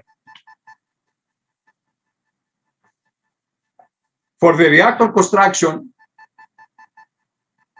we will use in ICWRAE photocatalytic multi-channel ceramic membranes, visible light activated photocatalysts, side-growing optical fibers coupled with waveguides and arrays of LEDs and Fresnel lenses, and of course, a high number of photocatalytic porous polymeric fibers embedded with titanium powder. What are the perspectives of technology? In addition to the end-of-pipe wastewater effluent purification of fruit industry and steel and water recovery at the steel industry, the full-scale prototype are able for automatic control and operation and can be further used for treating wastewater from the washing of the spraying machinery, phytosanitary equipment and containers of agricultural chemicals, grey water of hotels, public buildings and houses, effluent of biological treatment plants, drinking water for taste and odor abatement, and effluent of anaerobic fermentation in biogas production and the cycle of water. Let me here to acknowledge funding of all this work by Princeton Tile Prize, International Prize of Water, and European Union. And I want to thank also my collaborators in Greece and abroad for the precious help and assistance. Thank you very much for your kind attention.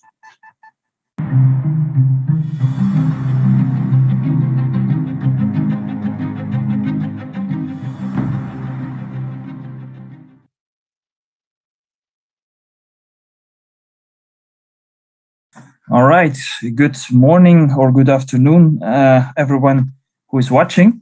It's a great pleasure to present here, and I would first like to thank the organizers of the conference, the BSIPW, and especially to David, the contact person who has always been helping me throughout everything.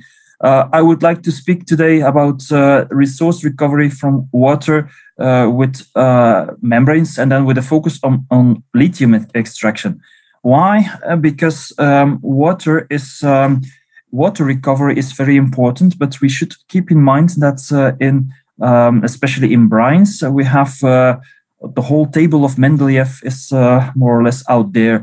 And today, it's not only water that counts, but it's also all these other elements that play a role. And there is, if we look into the details of the table of Mendeleev, there's a lot of interesting compounds, and especially in our economy today, if we extend water to energy, then we might need several of those compounds. And I've taken here lithium as an example of one element that is very much of interest and important to recover. 62% of the lithium resources are present actually in salt lakes, and today, as we see here on the image, we need a lot of lithium for batteries, mostly for a lot of applications. We are trying to change our economy to an electricity-based economy, but that would mean that we would need a lot of lithium. So we need technologies to extract this lithium, to obtain this lithium from sources. And then, of course, we should develop technologies to extract and to separate lithium from these salt lakes. If we look at the availability of lithium, there are some prominent examples, and the most important here is the Salar de Atacama in the Atacama Desert in Chile, where we find a lot of the lithium resources. There is some others, but there is now extraction on a large scale in Chile. So we should look at lithium and technologies in order to cope with those extractions. The extraction of lithium, we may think that an electrical car is a very environmental solution, but if we take into account the extraction of lithium in Chile, it may not be so environmentally positive. So technologies that would help us to have a more sustainable recovery of lithium from those brines would help us. This is an extract from an analysis in the news where it refers to filter lithium directly out of the brine using membranes, avoiding the water-intensive evaporation, which makes it unsustainable. So this is what we tried to do. Now, this is not so easy to do. Lithium, selectively separating lithium from a solution, should be based on differences in, for example, in size with other compounds. And there is size sieving that could apply, but then we need a very sharp distinction between the sizes of the different compounds to separate. That's not an easy task. If we look at the ionic radius without hydration or with hydration, then we see that especially the separation between lithium and magnesium is important, that this is really a challenge. 0.76 and 0.72 ionic radius, a hydrated radius, has a larger difference. So we could benefit of that. Electrostatic repulsion is a second mechanism that we could apply. Chemical affinity is a third one. So these are all ways of trying to have a selective separation of lithium. But it isn't easy, because if we look at other ions, they might be just as large as lithium. They might not have a charge difference, etc. Something less explored is here, which I show, but I will not discuss it anymore, is the bio-inspired artificial ion pump strategy, something that we know from biological cell membranes and which has not yet been explored too much. It's something that is for further research, is something that we should look into. I'm showing here the scheme of lithium separation from these salt lakes, just to indicate that this is a very complex procedure with a lot of different steps that have to be taken, which shows that this is not a one step, and then if we have a selective electrodialysis, it's just in fact part of this whole scheme. So membrane technologies for lithium separation are challenging because we have for magnesium lithium separation, we have more magnesium in our solution than lithium. That is one point, and we have to selectively transport lithium through a membrane. We can do that in many ways, that is as shown here. I will focus on one, the last one here, the selective electrodialysis.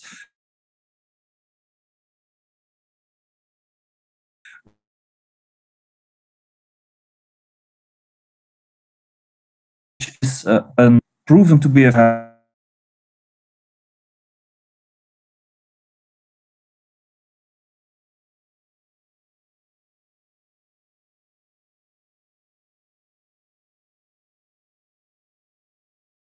a higher lithium recovery like this and a high consumption scale.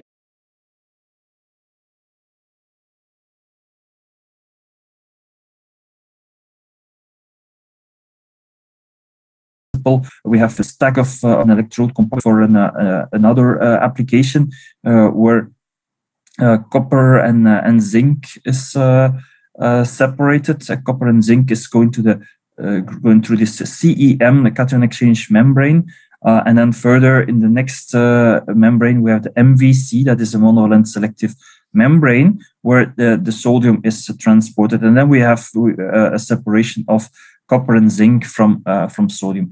The same principle is what we have in mind for lithium separation, where of course the sodium is to be replaced by lithium.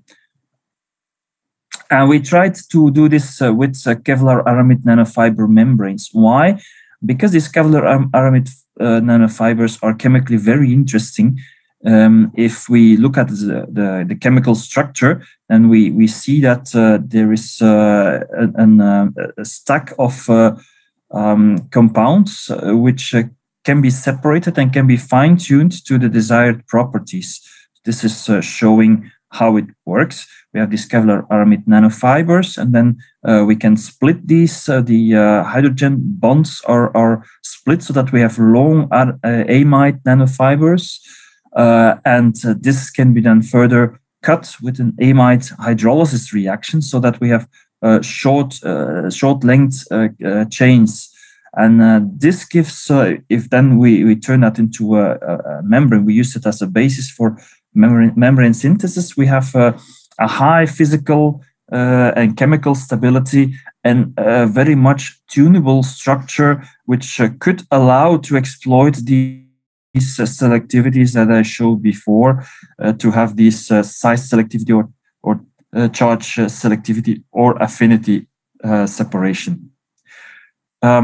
Of course, we also need functional groups to have this selectivity, and we looked at two specific compounds. This, of course, opens the door to also explore other chemical compounds that are similar, that may have a similar function. The first one is polyphosstyrene sulfonic acid comaleic acid sodium salt, which you see here on the left. This reacts with the NH2 groups on the Kevlar aramid nanofibers and forms then interpenetrating networks. So we have then cation exchange sites where we can combine the effect of size separation and charge separation.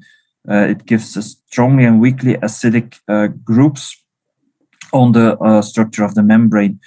Then we also combine with another compound for amino 2266 tetramethylpiperidine 1-oxyl, ATTO, which then reacts with the COOH groups and forms then a positive surface layer, where we hope that this would be the compounds where we can increase the selectivity, and also because of this positive surface layer to combine this with anti-scaling properties.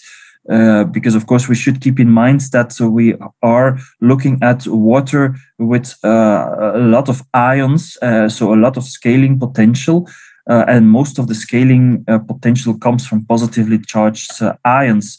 Thinking of calcium, for example, as the first culprit for scaling. So with this positive surface layer, we may be able to decrease that effect of fouling, which we see here. Where the different compounds are present, the functional groups on the membrane, and play their role in excluding the magnesium and calcium, so that we have both the rejection of magnesium for the separation and the repulsion of calcium to have the anti-scaling effect. We did then a lot of experiments with these two compounds. We made a lot of different membranes with different formulations with and without ATTO, and with a range of concentrations of PSSMA. This is showing what we did. with the ATTO, we use that as an either present or not present condition. And then the ratio of the PSSMA and Kevlar aramid nanofibers was then varied from 0 to 4. And then we did a lot of characterization methods. I will show you some of that. First of all, the microscopic structure, that was for us the starting point to see how successful was our modification. The Kevlar aramid nanofibers bare are shown on top, and then we added the ATTO and the Kevlar and the PSSMA in the structures below, where we see that we indeed see that something is changing on the surface. There is some surface roughness appearing, which shows that these functional groups are indeed present and that they would be present. The elemental mapping also confirmed this. The water content was very important in our analysis because this would determine much of the functionality of the membrane, and we saw that very interestingly that we could shift it in the two directions. So by playing with the two compounds, with the PSSMA functionalization and with the ATTO functionalization, starting from a contact angle of 76.6 degrees, we could either go up and go down. And the same is for the roughness. We can look at the two at the same time. The ATTO was found to decrease the roughness and the hydrophilicity, whereas the PSSMA increases the roughness and the hydrophilicity. So that was very interesting, because that allows us to really tune these two properties, and that would determine then the transport properties of the membrane, and as we hoped also the separation, because of course the separation is what we is the bottom line of what we want to achieve. However, it was in the first place the ion exchange capacity and the water content which changed, and we saw here that in the figure on the right, figure 6, we see a dramatic effect on these both parameters. The ion exchange capacity and the water content would drastically increase with our formulation when we change the functional groups. We then also looked at the electrical properties of the membrane, important for the transport. This was in the first place not for selective transport, but in order to have a fast transport of common ions. So we did this with common sodium chloride solutions. We see on the left side we have our newly developed membranes, and we compare this with this CMX, CSO, and CIMS membranes, and we see that the surface electrical resistance is much lower, drastically lower than these commercial membranes, which is important because that would give us a higher current density and therefore a faster transport of common ions through the membrane. And this is what we also saw in these current voltage curves on the right side, where we compare the KNF2 membrane with these CMX, CSO, and CIMS membranes. We did some, and I'm going to be brief for the sake of time on this. We did some performance measurements in these common salts with sodium chloride, where we saw that the desalination efficiency was equal to the CMX membrane, the commercial membrane.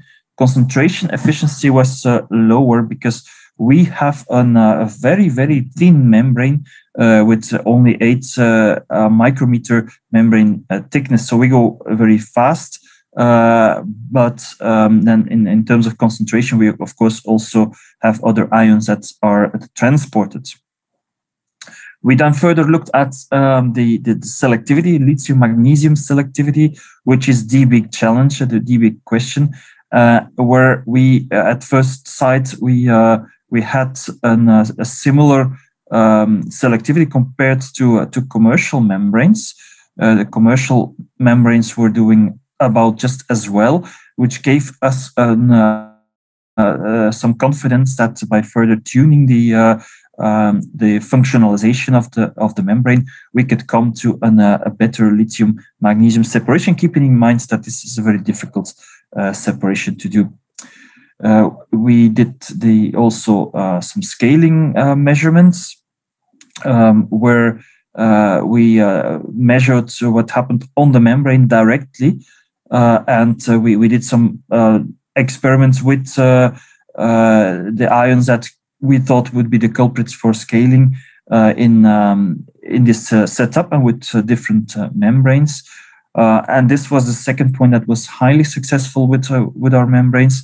The anti-scaling properties were very clear. If, as a function of time, we followed the surface electrical resistance, then we see that the blue line was showing almost no changes in electrical resistance, whereas the three commercial membranes, all three were obviously increased in resistance. We saw that also visually on the membrane, that these were the commercial membranes were affected, whereas the Kevlar aramid nanofibers were not affected.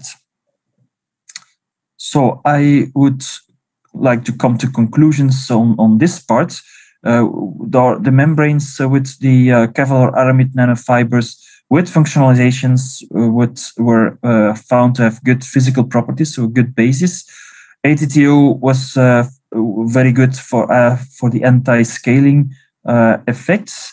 That was the strong point, and also the fast transport with a low electrical resistance was a very good point with these membranes.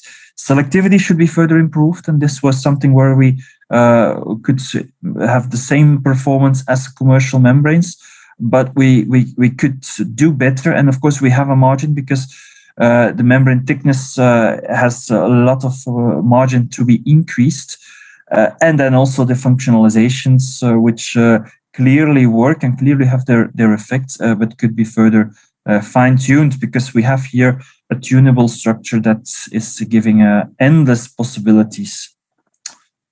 I want to show some alternatives that could be explored, and where we also had some good results on lithium separation. Apart from these Kevlar aramid nanofibers, and that's one way. We also tried a surface coating with a thin layer, and this is showing one approach based on L-DOPA, where we can even go beyond what we had with the Kevlar aramid nanofibers, because we can add here the functionality of the selectivity to the membrane. This can be done by, for example, a layer-by-layer assembly. This is what I want to suggest here. With the layer-by-layer assembly, you can actually work on this, benefit from the margin of thickness that we had with the Kevlar aramid nanofibers, and go as far as you want to go in terms of selectivity.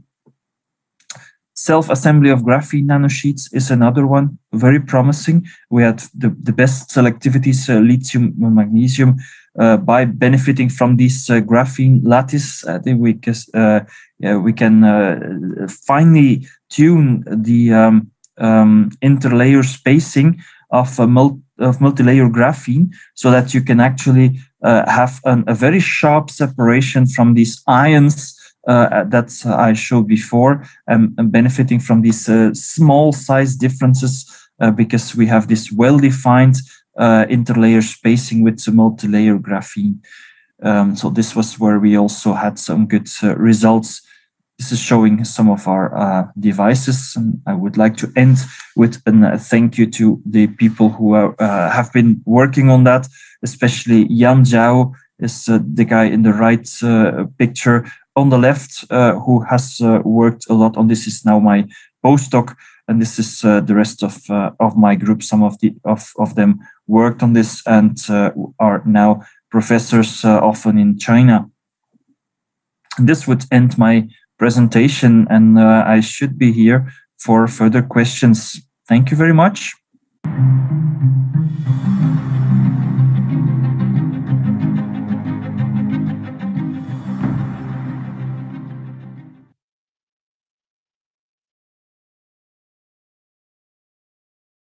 Hello, thank you very much for inviting me to this 9th International Conference on Water Resources and Arid Environments. Today we will talk about water diplomacy, a principled approach to resolve complex water problems. I'm Shafiq Islam from Tufts University. This reminds me really the 8th International Conference we were in Saudi Arabia. So this is a difficult time, and I am recording it here from Boston. Hopefully we will have some interactive conversation when we have the regular meeting. So today I will make my presentation in about next 20 minutes or so. So whenever we go to any news sources these days, we see this particular idea of water crisis here. So there is a water crisis going on all over the globe. And if you really want to dig in a little bit deeper, what you see really is not exactly clear what we mean by water crisis. So to give you some scientific facts and also some societal facts, we have heard that more people die from unsafe water than from all forms of violence, including war. So this is a very startling statistic that we know for quite some time now. But we have also known that every dollar that we invest in safe water and sanitation yields somewhere between $5 to $27 in economic and health benefits. So that means this is not an economic question. We invest $1, we can get back $5 to $27. So still, we do not have about 760 million people does not have access to water. Over 2 billion people does not have water, and we're calling them water scarce region. So what is going on then? What is going on really in terms of water access, what UN, UNDP, WHO, what they're telling us that if we have 20 liters per person per day, then we have access to water. Yet about 760 million people across the globe does not have access to water. Then what does water scarcity means? For example, Saudi Arabia is a water scarce country. What does it mean? It means that it has fewer than 1,000 cubic meter of water per person per year. That translates to 2,740 liter per person per day. So look at the difference between 20 and 2,740. To get access to water, we need only 20. To make it water scarce, I need 2,740. So there is a vast difference really what we mean by water crisis. Now, if we want to provide water to everyone on the globe, 7 billion of us, 50 liter per person per day, it will cost us about $120 billion a year. It's a lot of money, but if you compare that to global GDP, which is $85 trillion, so this is only 0.14% of global GDP. So not much money. Still, every 8 seconds, one child dies because of lack of water or sanitation. So what is going on then? It is not about economic scarcity or that we do not have resources. We just need $120 billion. And globally, we are spending $85 trillion. So what is the key question? What is this water crisis that we talk about? So there is nothing basically you can find in terms of water crisis. Water crisis in Saudi Arabia is quite different than water crisis during flood in Bangladesh or during hurricane in the US. So it has different phases. But if you look at really this whole idea of a crisis is something that we need to address. So what I have done really, I have looked at really since there is no good measure of water crisis, I looked at how many papers were published with this word called water crisis across the globe from 1950 to 2020. What you notice here really in 1950, it was not there. In our news media, in our publications, we did not use water crisis. But in 2020, right now, we are talking about at least 6,000 times.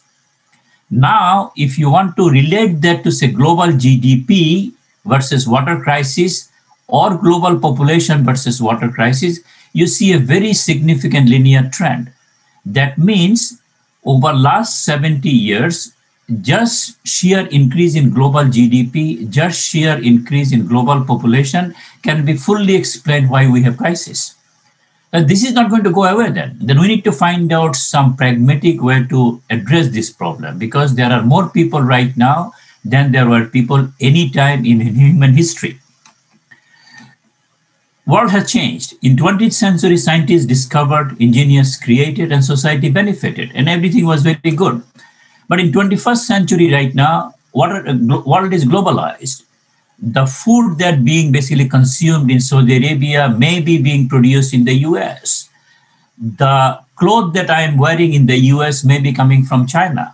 This is also bringing in a lot of water, and that is called virtual water. So that means water is connected in many, many things that we use. Then science, engineering, policy, politics, these are all interconnected now. Whatever happens sometimes right now in Boston, in basically in less than a minute, it can be all over the globe through the internet, Facebook, Twitter, and everything else. So what is happening then, we have competing demands for limited amount of water. When you have competition for a resource which is limited, then you get into conflict. In 20th century, we had technical objectives. We want to increase efficiency. We want to minimize pollution. We want to optimize cost. Those were very good because these are engineering problems, can be easily done. What is going on here, though, is as we go more and more into 21st century, we have other objectives. Now we want to ensure sustainability. We want to promote equity. We want to enhance social justice. As a result, these technical objectives and these societal objectives are in conflicts. When they are in conflicts, then we get into some type of basically discussion. Why do I resolve this conflict? So in that sense, there are people who say, yeah, so either you're an optimist or you're a pessimist. We say, no, I think you are probably both. As a water diplomat, you want to be a principled pragmatist. So what does that mean? That means really, the glass is not half full, it's not half empty. We need the right size of glass. If the glass size is right, then I have always full. So that means we have to create opportunities where we can use the resources that we have for our optimal use. So how do I learn really to create actionable knowledge when things are complex? So this is the wisdom I say. We have a lot of information about water, but information does not translate to knowledge, and then knowledge does not transform to wisdom. So what does that mean? So let's say that the information that we have, there are lots of rabbits, and there are a lot of grass, a lot of soil, rainfall is happening. Now, knowledge is rabbit eats grass, and grass grows in soil, and rain falls from clouds, and wolves eat rabbits. Now, if this continues, and if I am wise, then if I kill all the rabbits or all the wolves, then the rabbits will eat up the grass, and the soil will wash away, and then I will have no grass. So this is what we need really. We have to see really how things are interconnected with each other. Which one can I intervene and which one I cannot? So essentially then I have to take data, get information, get knowledge, get wisdom, and then find out something that I can do. So what can I do? Why is it so difficult? The difficulty comes from really we have water quality, water quantity, and ecosystem. We need water for all of these three. Then on the other side, we have assets, could be economic assets, could be human assets. Then we have values. Then we have governance. How do I govern limited amount of water? So these are societal problem and natural problem, and this is happening in a political world. If it does really, then what happens really when there are differences in political boundaries, knowledge, know-how, management, and capacity, then this leads to some very complicated interactions. As a result, really what we have many, many variables. Those are working, many processes, actors, and institutions. And then we have values and interests and tools. The values, for example, the Ganges probably is one of the most polluted river in the world, but for the people in India, it is holy water. So that holy water could be polluted in my basically scientific assessment, but from the value perspective, from cultural perspective, this could be very holy. So in that sense, I just cannot take it and say that this is polluted, we cannot use it. We need to understand what those values are. Then we have problems and policies and politics, and how I combine all these three together to find something that is effective. So this multiplicity of choices, then what it will lead to, that I cannot have really an optimal solution. I need to work with the situation that I am in and the context that I am in. So that brings us to this framework that we are calling. So who defines the context? Who decides water crisis, for whom and at what scale? Then you find out who are the appropriate stakeholders. Can I find out who is being affected? If I want to address the problem of water scarcity in Saudi Arabia with their work on agriculture, with other commodities, how do I really ensure that who are the appropriate stakeholders, they can come in and define what the problem is. Once you have done that, then you have to find out what are the constraints. Do I really have physically limited amount of water, or do I have lack in technology? Do I have resources? Once I have that these are the constraints that I have, then I can start addressing what are the solutions those will work for that particular context. Once we have designed a solution, then we go and intervene and make those solutions applicable, and then monitor this, see really how it is progressing and adjust as we go along. So this can be done really with any water crisis, whether it's in Saudi Arabia or in Brazil or in Bangladesh or in Boston, does not matter. You have to go to a particular place and find out what is the nature of the water crisis that we are trying to solve. So that tells us to basically these problems, proposals, and politics, then gets to policy. And unless all three are aligned properly, so you have a good problem definition, you have a proposal, you have a policy, then all three converges, then you have a policy window, then things can be done. So what we need to do really, these three streams have their own dynamics. What is the problem? What is the proposal that I'm doing? What is the politics of the situation? Can I basically see how to align all these three? If I have one, two, it's not going to work. I have to figure out really how to combine all three so that I can have some effective solution. So that means this plurality of choices that we get from interactions of variables that defines the water crisis brings us to this idea of pragmatism, meaning that I need to be pragmatic given the problem definition that I have, given the politics that I have. Once I have a pragmatic solution to this problem, it cannot be just pragmatic. I cannot just decide that, look, I just want to maximize economic benefit. What happens to sustainability then? So then I have to have some principles too. So I need to decide really what those principles are. And these principles will be defined by the people who are affected by that particular problem. So you want to be pragmatic, but you want to be pragmatic with some principles. Once you have that, then you need to find out really what is the capacity and what is the constant. The solution that will work for the US may not work really in India or in Ethiopia. We need to find out what solutions works in the US, what will work in Ethiopia. That will depend really what is the Ethiopian capacity, what is the Ethiopian constraints are. Once you have that, then you can develop some sustainable solution by actually doing this. We need to do things and learn and keep doing it as we go along. So we have written these things in really several books over the last few years. We have 4 books that I would like to basically highlight here. So if you want to get more about this, this would be a good place to start. And all these 4 are related to some of the actual problem of water diplomacy and water crisis that has been solved by using this idea that we are calling a principal pragmatic framework. What that means really, this is a framework, this is like a lens. This lens is striving to be a framework for equitable and sustainable management of water by using complexity science as the theoretical lens and negotiation theory as a process to address all contextual and emergent contingencies that we have to address the water crisis of our time. Thank you.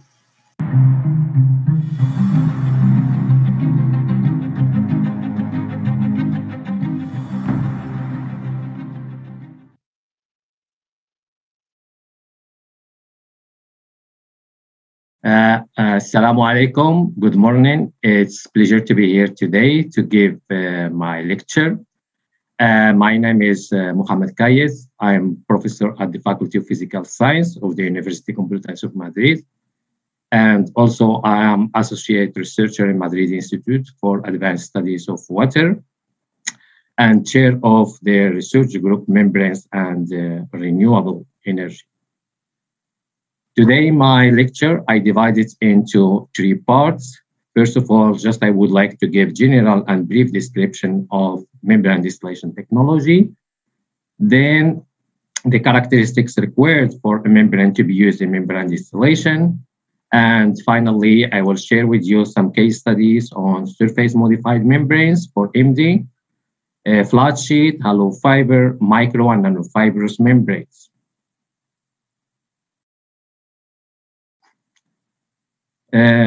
Membrane distillation is non-isothermal separation process used generally for desalination.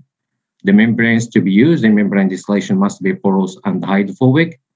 And the driving force here is the temperature difference, which induces the vapor pressure difference between both sides of the membrane. Because of the hydrophobic character of the membrane, there is formation of liquid vapor interfaces at both sides of the membrane pores. So in this case, the temperature, for example, here is higher than the other side of the membrane. The vapor pressure here is higher than the other side. So there is water molecules that evaporates from this hot liquid liquid vapor interface, cross the pore vapor phase, and then condense on the other side of the membrane.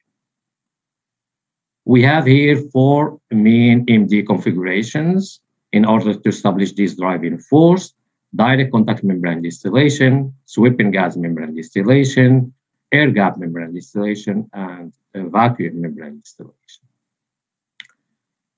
MD has various advantages, and I would like to mention here some of them. The first one is the high separation factors achieved, which is higher than 99.9% whenever you use non-volatile solutes in the feed solution. You can produce not only distilled water, but also ultra-pure water. Also, MD can be used for the treatment of high salinity solutions up to saturation. In this case, you can, for example, treat reverse osmosis brine and look to zero liquid discharge, for example. If you have a look to this figure, you can see the tremendous increase of the number of papers published each year up to December of last year. We have published 2,455 papers. Like any other membrane separation process, MD has also some drawbacks, such as the membrane pore wetting, the internal heat loss, which is associated with heat transfer by conduction through the membrane matrix, the vapor pressure polarization, which is associated to the temperature and concentration polarization effect, and also the uncertain long-term operation associated to membrane pore wetting, especially in those semi-pilot plants that use commercial membranes prepared for other purposes rather than for MD. The big problem here is the no availability of membranes designed specifically for membrane distillation. This is why various research groups start to work on MD membrane engineering during the last decades. If we have a look to this figure, we can see the increase in number of published papers each year up to December of last year on fabrication and modification of membranes for MD. Up to December of last year, we have published 703 papers, which is 28.6% of the total number of published papers on MD membrane preparation. What are the characteristics required for membrane to be used in membrane distillation? Other than the porous structure, the good thermal stability, excellent chemical resistance, the high permeability, 2 other main characteristics are important here for an MD membrane. The first one is the high liquid interpressure of water that must be achieved using membranes with high hydrophobic character and small maximum pore size. And the second one is the low thermal conductivity, which can be achieved using membrane with high porosity or high body volume fraction. During the last 15 years, we worked on MD membrane engineering. And here I would like to share with you some cases on composite porous membranes, hydrophobic, hydrophilic double layered in flat sheet and hollow fiber forms, and also nanofibrous membranes. Flat sheet and hollow fiber membranes. The idea here is to design porous composite hydrophobic, hydrophilic membranes for the configurations, direct contact membrane distillation, and liquid gap membrane distillation. In this case, the liquid permeate is brought into contact with the hydrophilic layer of the membrane, which has bigger pores. So the liquid penetrates inside the big pores of this hydrophilic layer. So we can reduce here the distance between liquid vapor interfaces. Whenever you reduce this distance between the liquid vapor interfaces, you expect to increase the permeate flux, and also at the same time, you can reduce the heat transfer by conduction if you design well this hydrophilic layer. How we prepare these membranes? We prepare them in simple step by phase inversion technique. First of all, we dissolve the polymer solution. We use a host hydrophilic polymer. We dissolve it in solvent. We add an additive for pore formation, and we add also fluorinated polyurethane additive. We cast the membrane. We expose it to solvent evaporation. During solvent evaporation, this FPA migrates to the surface of the polymer air interface, changing its characteristics because of its lower surface free energy compared to that of the host hydrophilic polymer. Then we coagulate the membrane, we immerse it in ethanol water solution, and in order to preserve the formation of the pores, and finally, we dry it in air at ambient temperature. These FPA are synthesized in two steps polymerization. First of all, we mix the isocyanate with polyol to get an urethane prepolymer.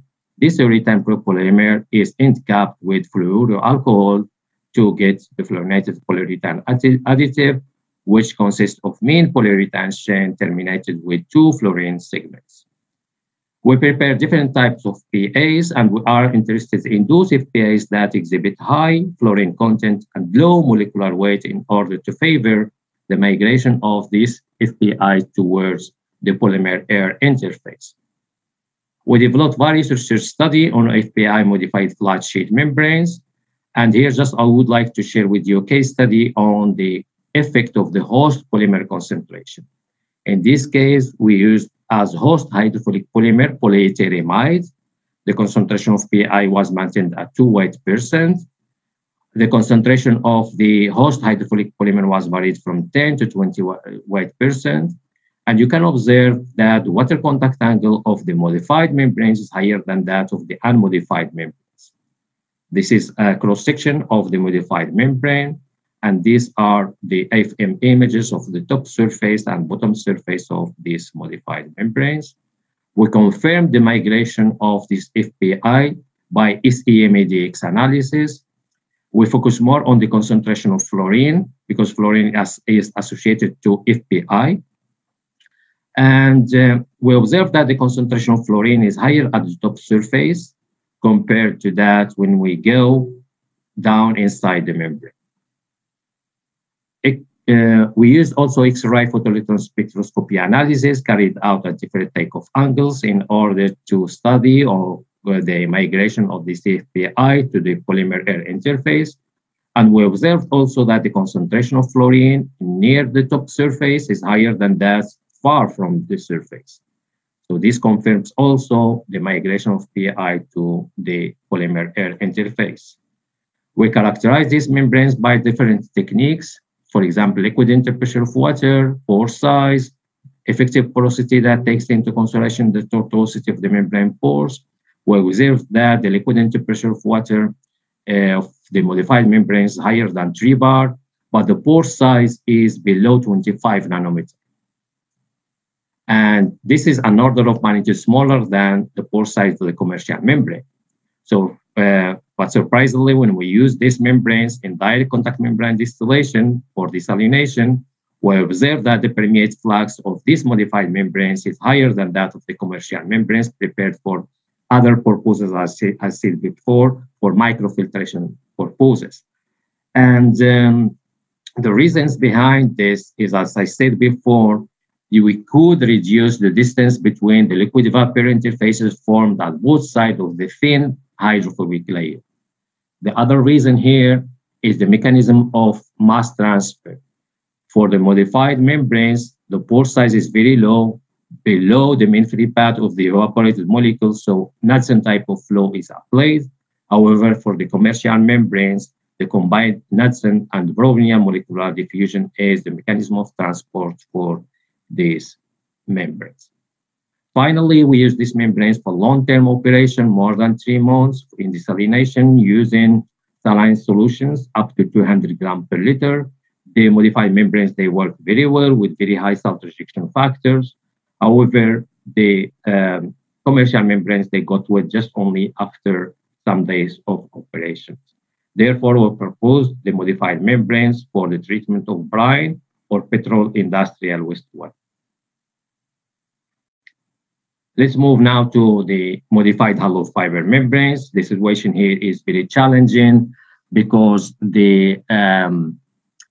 this FPI can migrate towards the inner surface, the outer surface, or both the inner and outer surface. Dry wet spinning technique is normally the method used to prepare the hollow fibers. As you can see here, we have a lot of parameters associated at the same time. So if you want to study migration of FPI towards the inner surface or outer surface, is very challenging, more than that for flat sheet membranes. We carried out the various research study on FPI modified hollow fiber membranes, and just only I would like to share with you a case study here on the effect of the host polymer concentration. As host hydrophilic polymer, we used polyethylamide. Its concentration was varied from 14 to 75%. It was maintained constant at 2%. It is important here to measure the surface tension, the viscosity of the polymer solution, because they affected the diameters of the prepared hollow fibers. All other spinning parameters were maintained the same, and we observed reduction of the outer diameter of the hollow fiber upon the addition of FPI in the polymer solution, and also with the increase of the concentration of the host hydrophilic polymer. This affects also the thickness. These are some SEM images of the cross-section of the hollow fibers. And in terms of FPI migrations, we measured first the water contact angles of the outer and inner surface of the hollow fibers, and we observed an increase in water contact angle for the modified hollow fibers. You can observe here that the outer layer is more hydrophobic than the inner layer. We confirmed this result by SEM-ADX analysis. We focused more on the concentration of fluorine. As I said before, fluorine is associated to FPI, not to the host hydrophilic polymer. And we observed higher concentration of fluorine at the outer surface than at the inner surface, whereas the concentration of fluorine in the center were the lowest. This indicates that effectively there is migration of FPA from the center to the outer surface, whereas that of the inner surface was maintained constant. This is attributed mainly to the fact that it is more likely that coagulation of the hollow fiber starts from the inner surface. So there is not much time for FPI to migrate to the inner surface. Finally, we confirmed also this result by XPS analysis, and we observed that the concentration of fluorine is higher at the outer surface than at the inner surface. So the outer surface is more hydrophobic than the inner layer. We characterize these membranes by liquid interpressure of water, and we observed higher liquid interpressure of water values for the modified hollow fibers, as you can see here, higher than 3 bar. The pore size, effective porosity, and porosity were reduced with the addition of PI. And the mechanical properties were also improved: young modulus, tensile strength, and elongation at bricks whenever we added FPI to the polymer solution, similar to what occurred for flat sheet membranes. Finally, we use these membranes in desalination by direct contact membrane distillation, and we observed higher permeate flux for the hollow fibers prepared with the lowest concentration of the host hydrophilic polymer. So we selected finally fiber for further experiments and stable permeate flux with quite stable electrical conductivity of the permeate below 6 microsiemens per centimeter. So these membranes are very robust with high liquid interpressure of water for desalination by DCMB. Let's move now to nanofibrous membranes. In 2008, we proposed for the first time the use of nanofibrous membranes for MD technology, permeability, low thermal conductivity, high porosity or void volume fraction, other than other suitable parameters for an MD membrane. And these membranes are prepared normally by electrospinning technique. If we have looked to this figure showing the increase in number of papers published each year since 2008, up to December of last year, we have published 145 papers on electrospun nanofibrous membranes for MD, which is about 20.6% of the total number of published papers on membrane fabrication and modification. Electrospinning is not an easy technique to prepare nanofibrous membranes because we have to apply high electric voltage up to 30 kilovolts. We have to establish an electric field between the metallic needles. So we have here a lot of instabilities. And if we want to study migration of PI towards the surface of nanofiber, it is not very easy. It is more challenging because we have a lot of forces. I just would like to share with you a case study here on concentration. As host hydrophilic polymer, we used polysulfone, and the concentration of PI was varied from 0 to 6 %. All the electrospinning parameters were important here for electrospinning. Now, the electrical conductivity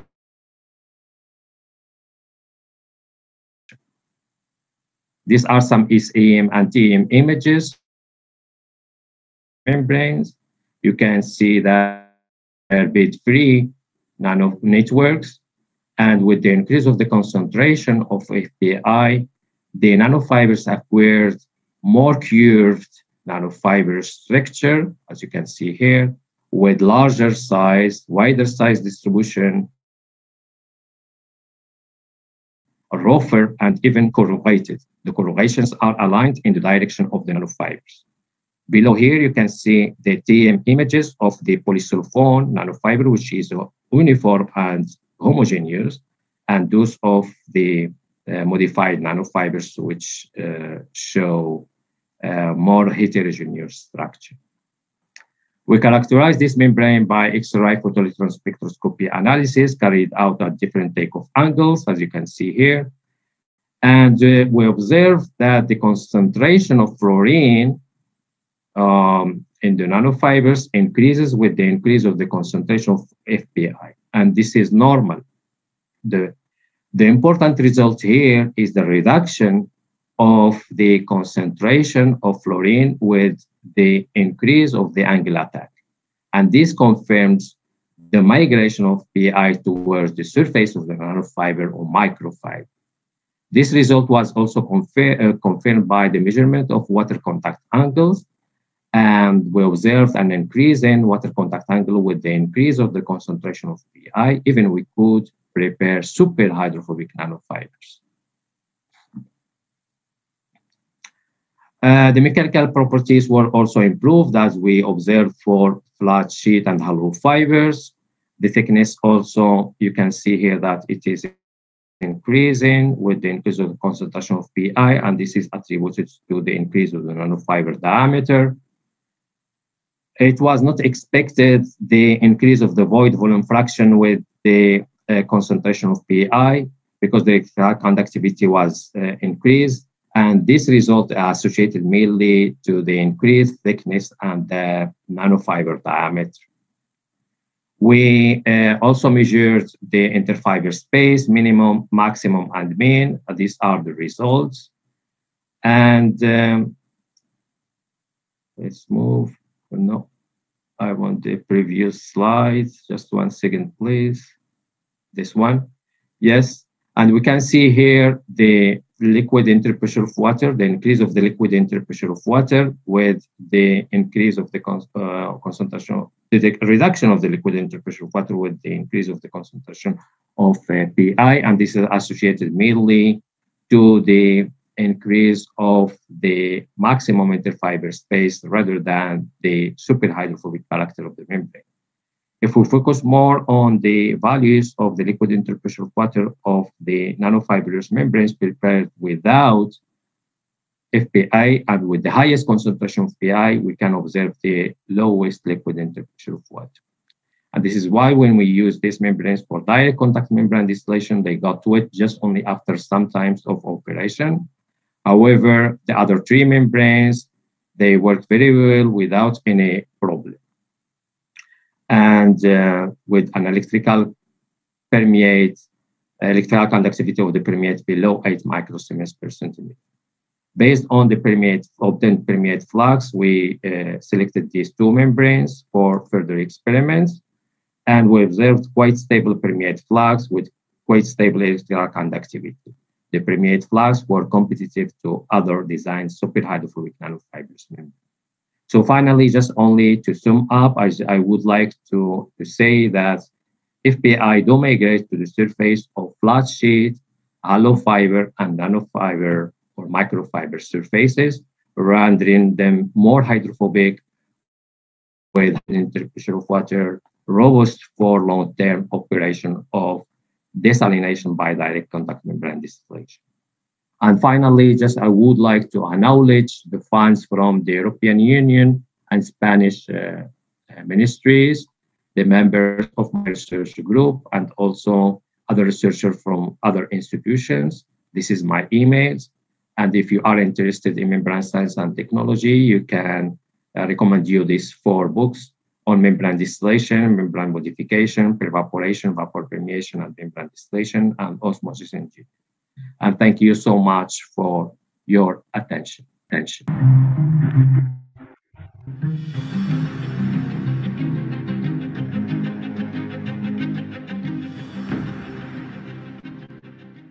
يرفع رئيس الهيئة الإشرافية العليا للمؤتمر المشرف على معهد الأمير سلطان لأبحاث البيئة والمياه والصحراء وأمين عام جائزة الأمير سلطان بن عبد العزيز العالمية للمياه الدكتور عبد الملك بن عبد الرحمن آل الشيخ وجميع الجهات المنظمة للمؤتمر والمشاركين فيه جزيل الشكر والعرفان والتقدير إلى مقام خادم الحرمين الشريفين الملك سلمان بن عبد العزيز يحفظه الله على رعايته الكريمة للمؤتمر وعلى دعمه أيده الله وسمو ولي عهده الأمين صاحب السمو الملكي الأمير محمد بن سلمان بن عبد العزيز يحفظه الله لكل ما من شأنه رفعة هذا الوطن وتقدمه وتطويره في كافة المجالات وبما يحقق أهداف رؤية المملكة 2030. يوجه رئيس اللجنة الإشرافية العليا للمؤتمر وجميع المشاركين فيه جزيل الشكر والتقدير إلى معالي وزير البيئة والمياه والزراعة المهندس عبد الرحمن بن عبد المحسن الفضلي لحضوره حفل افتتاح المؤتمر نيابة عن خادم الحرمين الشريفين الملك سلمان بن عبد العزيز يحفظه الله. كما يوجه رئيس اللجنة الإشرافية العليا للمؤتمر وجميع المشاركين فيه جزيل الشكر والتقدير إلى معالي رئيس جامعة الملك سعود الأستاذ الدكتور بدران بن عبد الرحمن العمر على دعمه لكافة الأنشطة التي ساهمت بعد توفيق الله في نجاح المؤتمر وتميزه على الرغم من الوضع الحرج الذي تفرضه ظروف الجائحة الوبائية والاضطرار إلى استخدام وسيلة التواصل المرئي عن بعد بدلا من الأسلوب التقليدي المتبع في الدورات الثمانية السابقة. كما يوجه رئيس اللجنة الإشرافية العليا للمؤتمر الشكر الجزيل لضيوف الشرف وجميع الشخصيات رفيعة المستوى والعلماء المبدعين الذين ساهموا بتقديم موضوعات ومحاضرات علمية متميزة، بل أثرت المؤتمر وساهمت بشكل كبير في نجاحه، وشكل هذا التجمع للنخب المتميزة ظاهرة استثنائية فريدة من نوعها. ويوجه رئيس اللجنة الإشرافية العليا للمؤتمر وجميع المشاركين فيه جزيل الشكر والتقدير إلى الجهات التي دعمت المؤتمر، ومنها جامعة الملك سعود وجائزة الأمير سلطان بن عبد العزيز العالمية للمياه من خلال مؤسسة سلطان بن عبد العزيز آل سعود الخيرية، وشركة أراسكو الشريك الاستراتيجي، وأمانة المنطقة الشرقية الراعي الذهبي. كما يوجه رئيس اللجنة الإشرافية العليا للمؤتمر وجميع المشاركين فيه جزيل الشكر والتقدير إلى جميع لجان المؤتمر ومنسوبي معهد الأمير سلطان لأبحاث البيئة والمياه والصحراء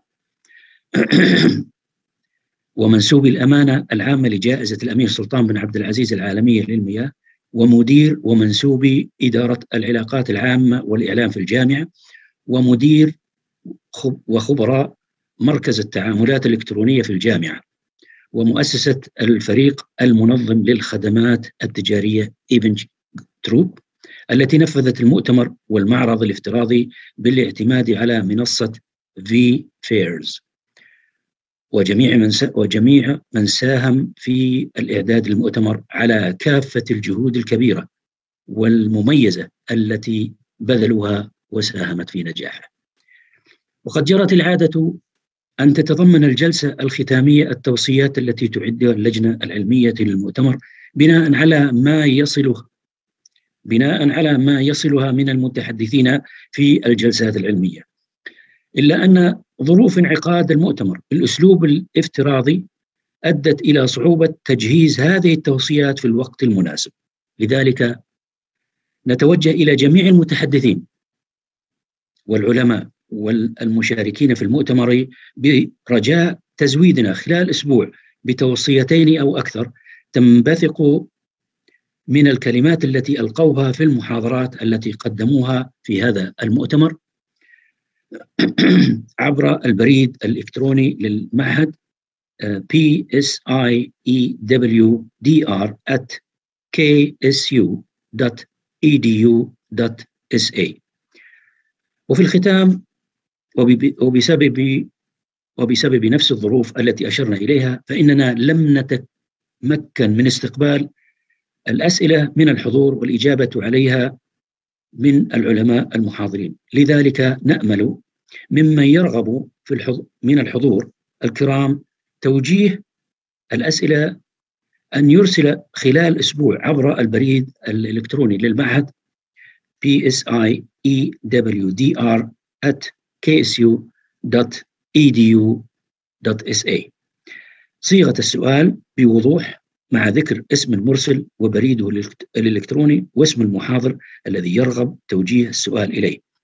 وسنعمل على توجيه هذه الأسئلة إلى المحاضرين الكرام ونأمل منهم الإجابة عليها خلال أسبوع لنتمكن من نشر الأسئلة والإجابات في موقع المؤتمر www.psiwrae.org لتعم الفائدة منها.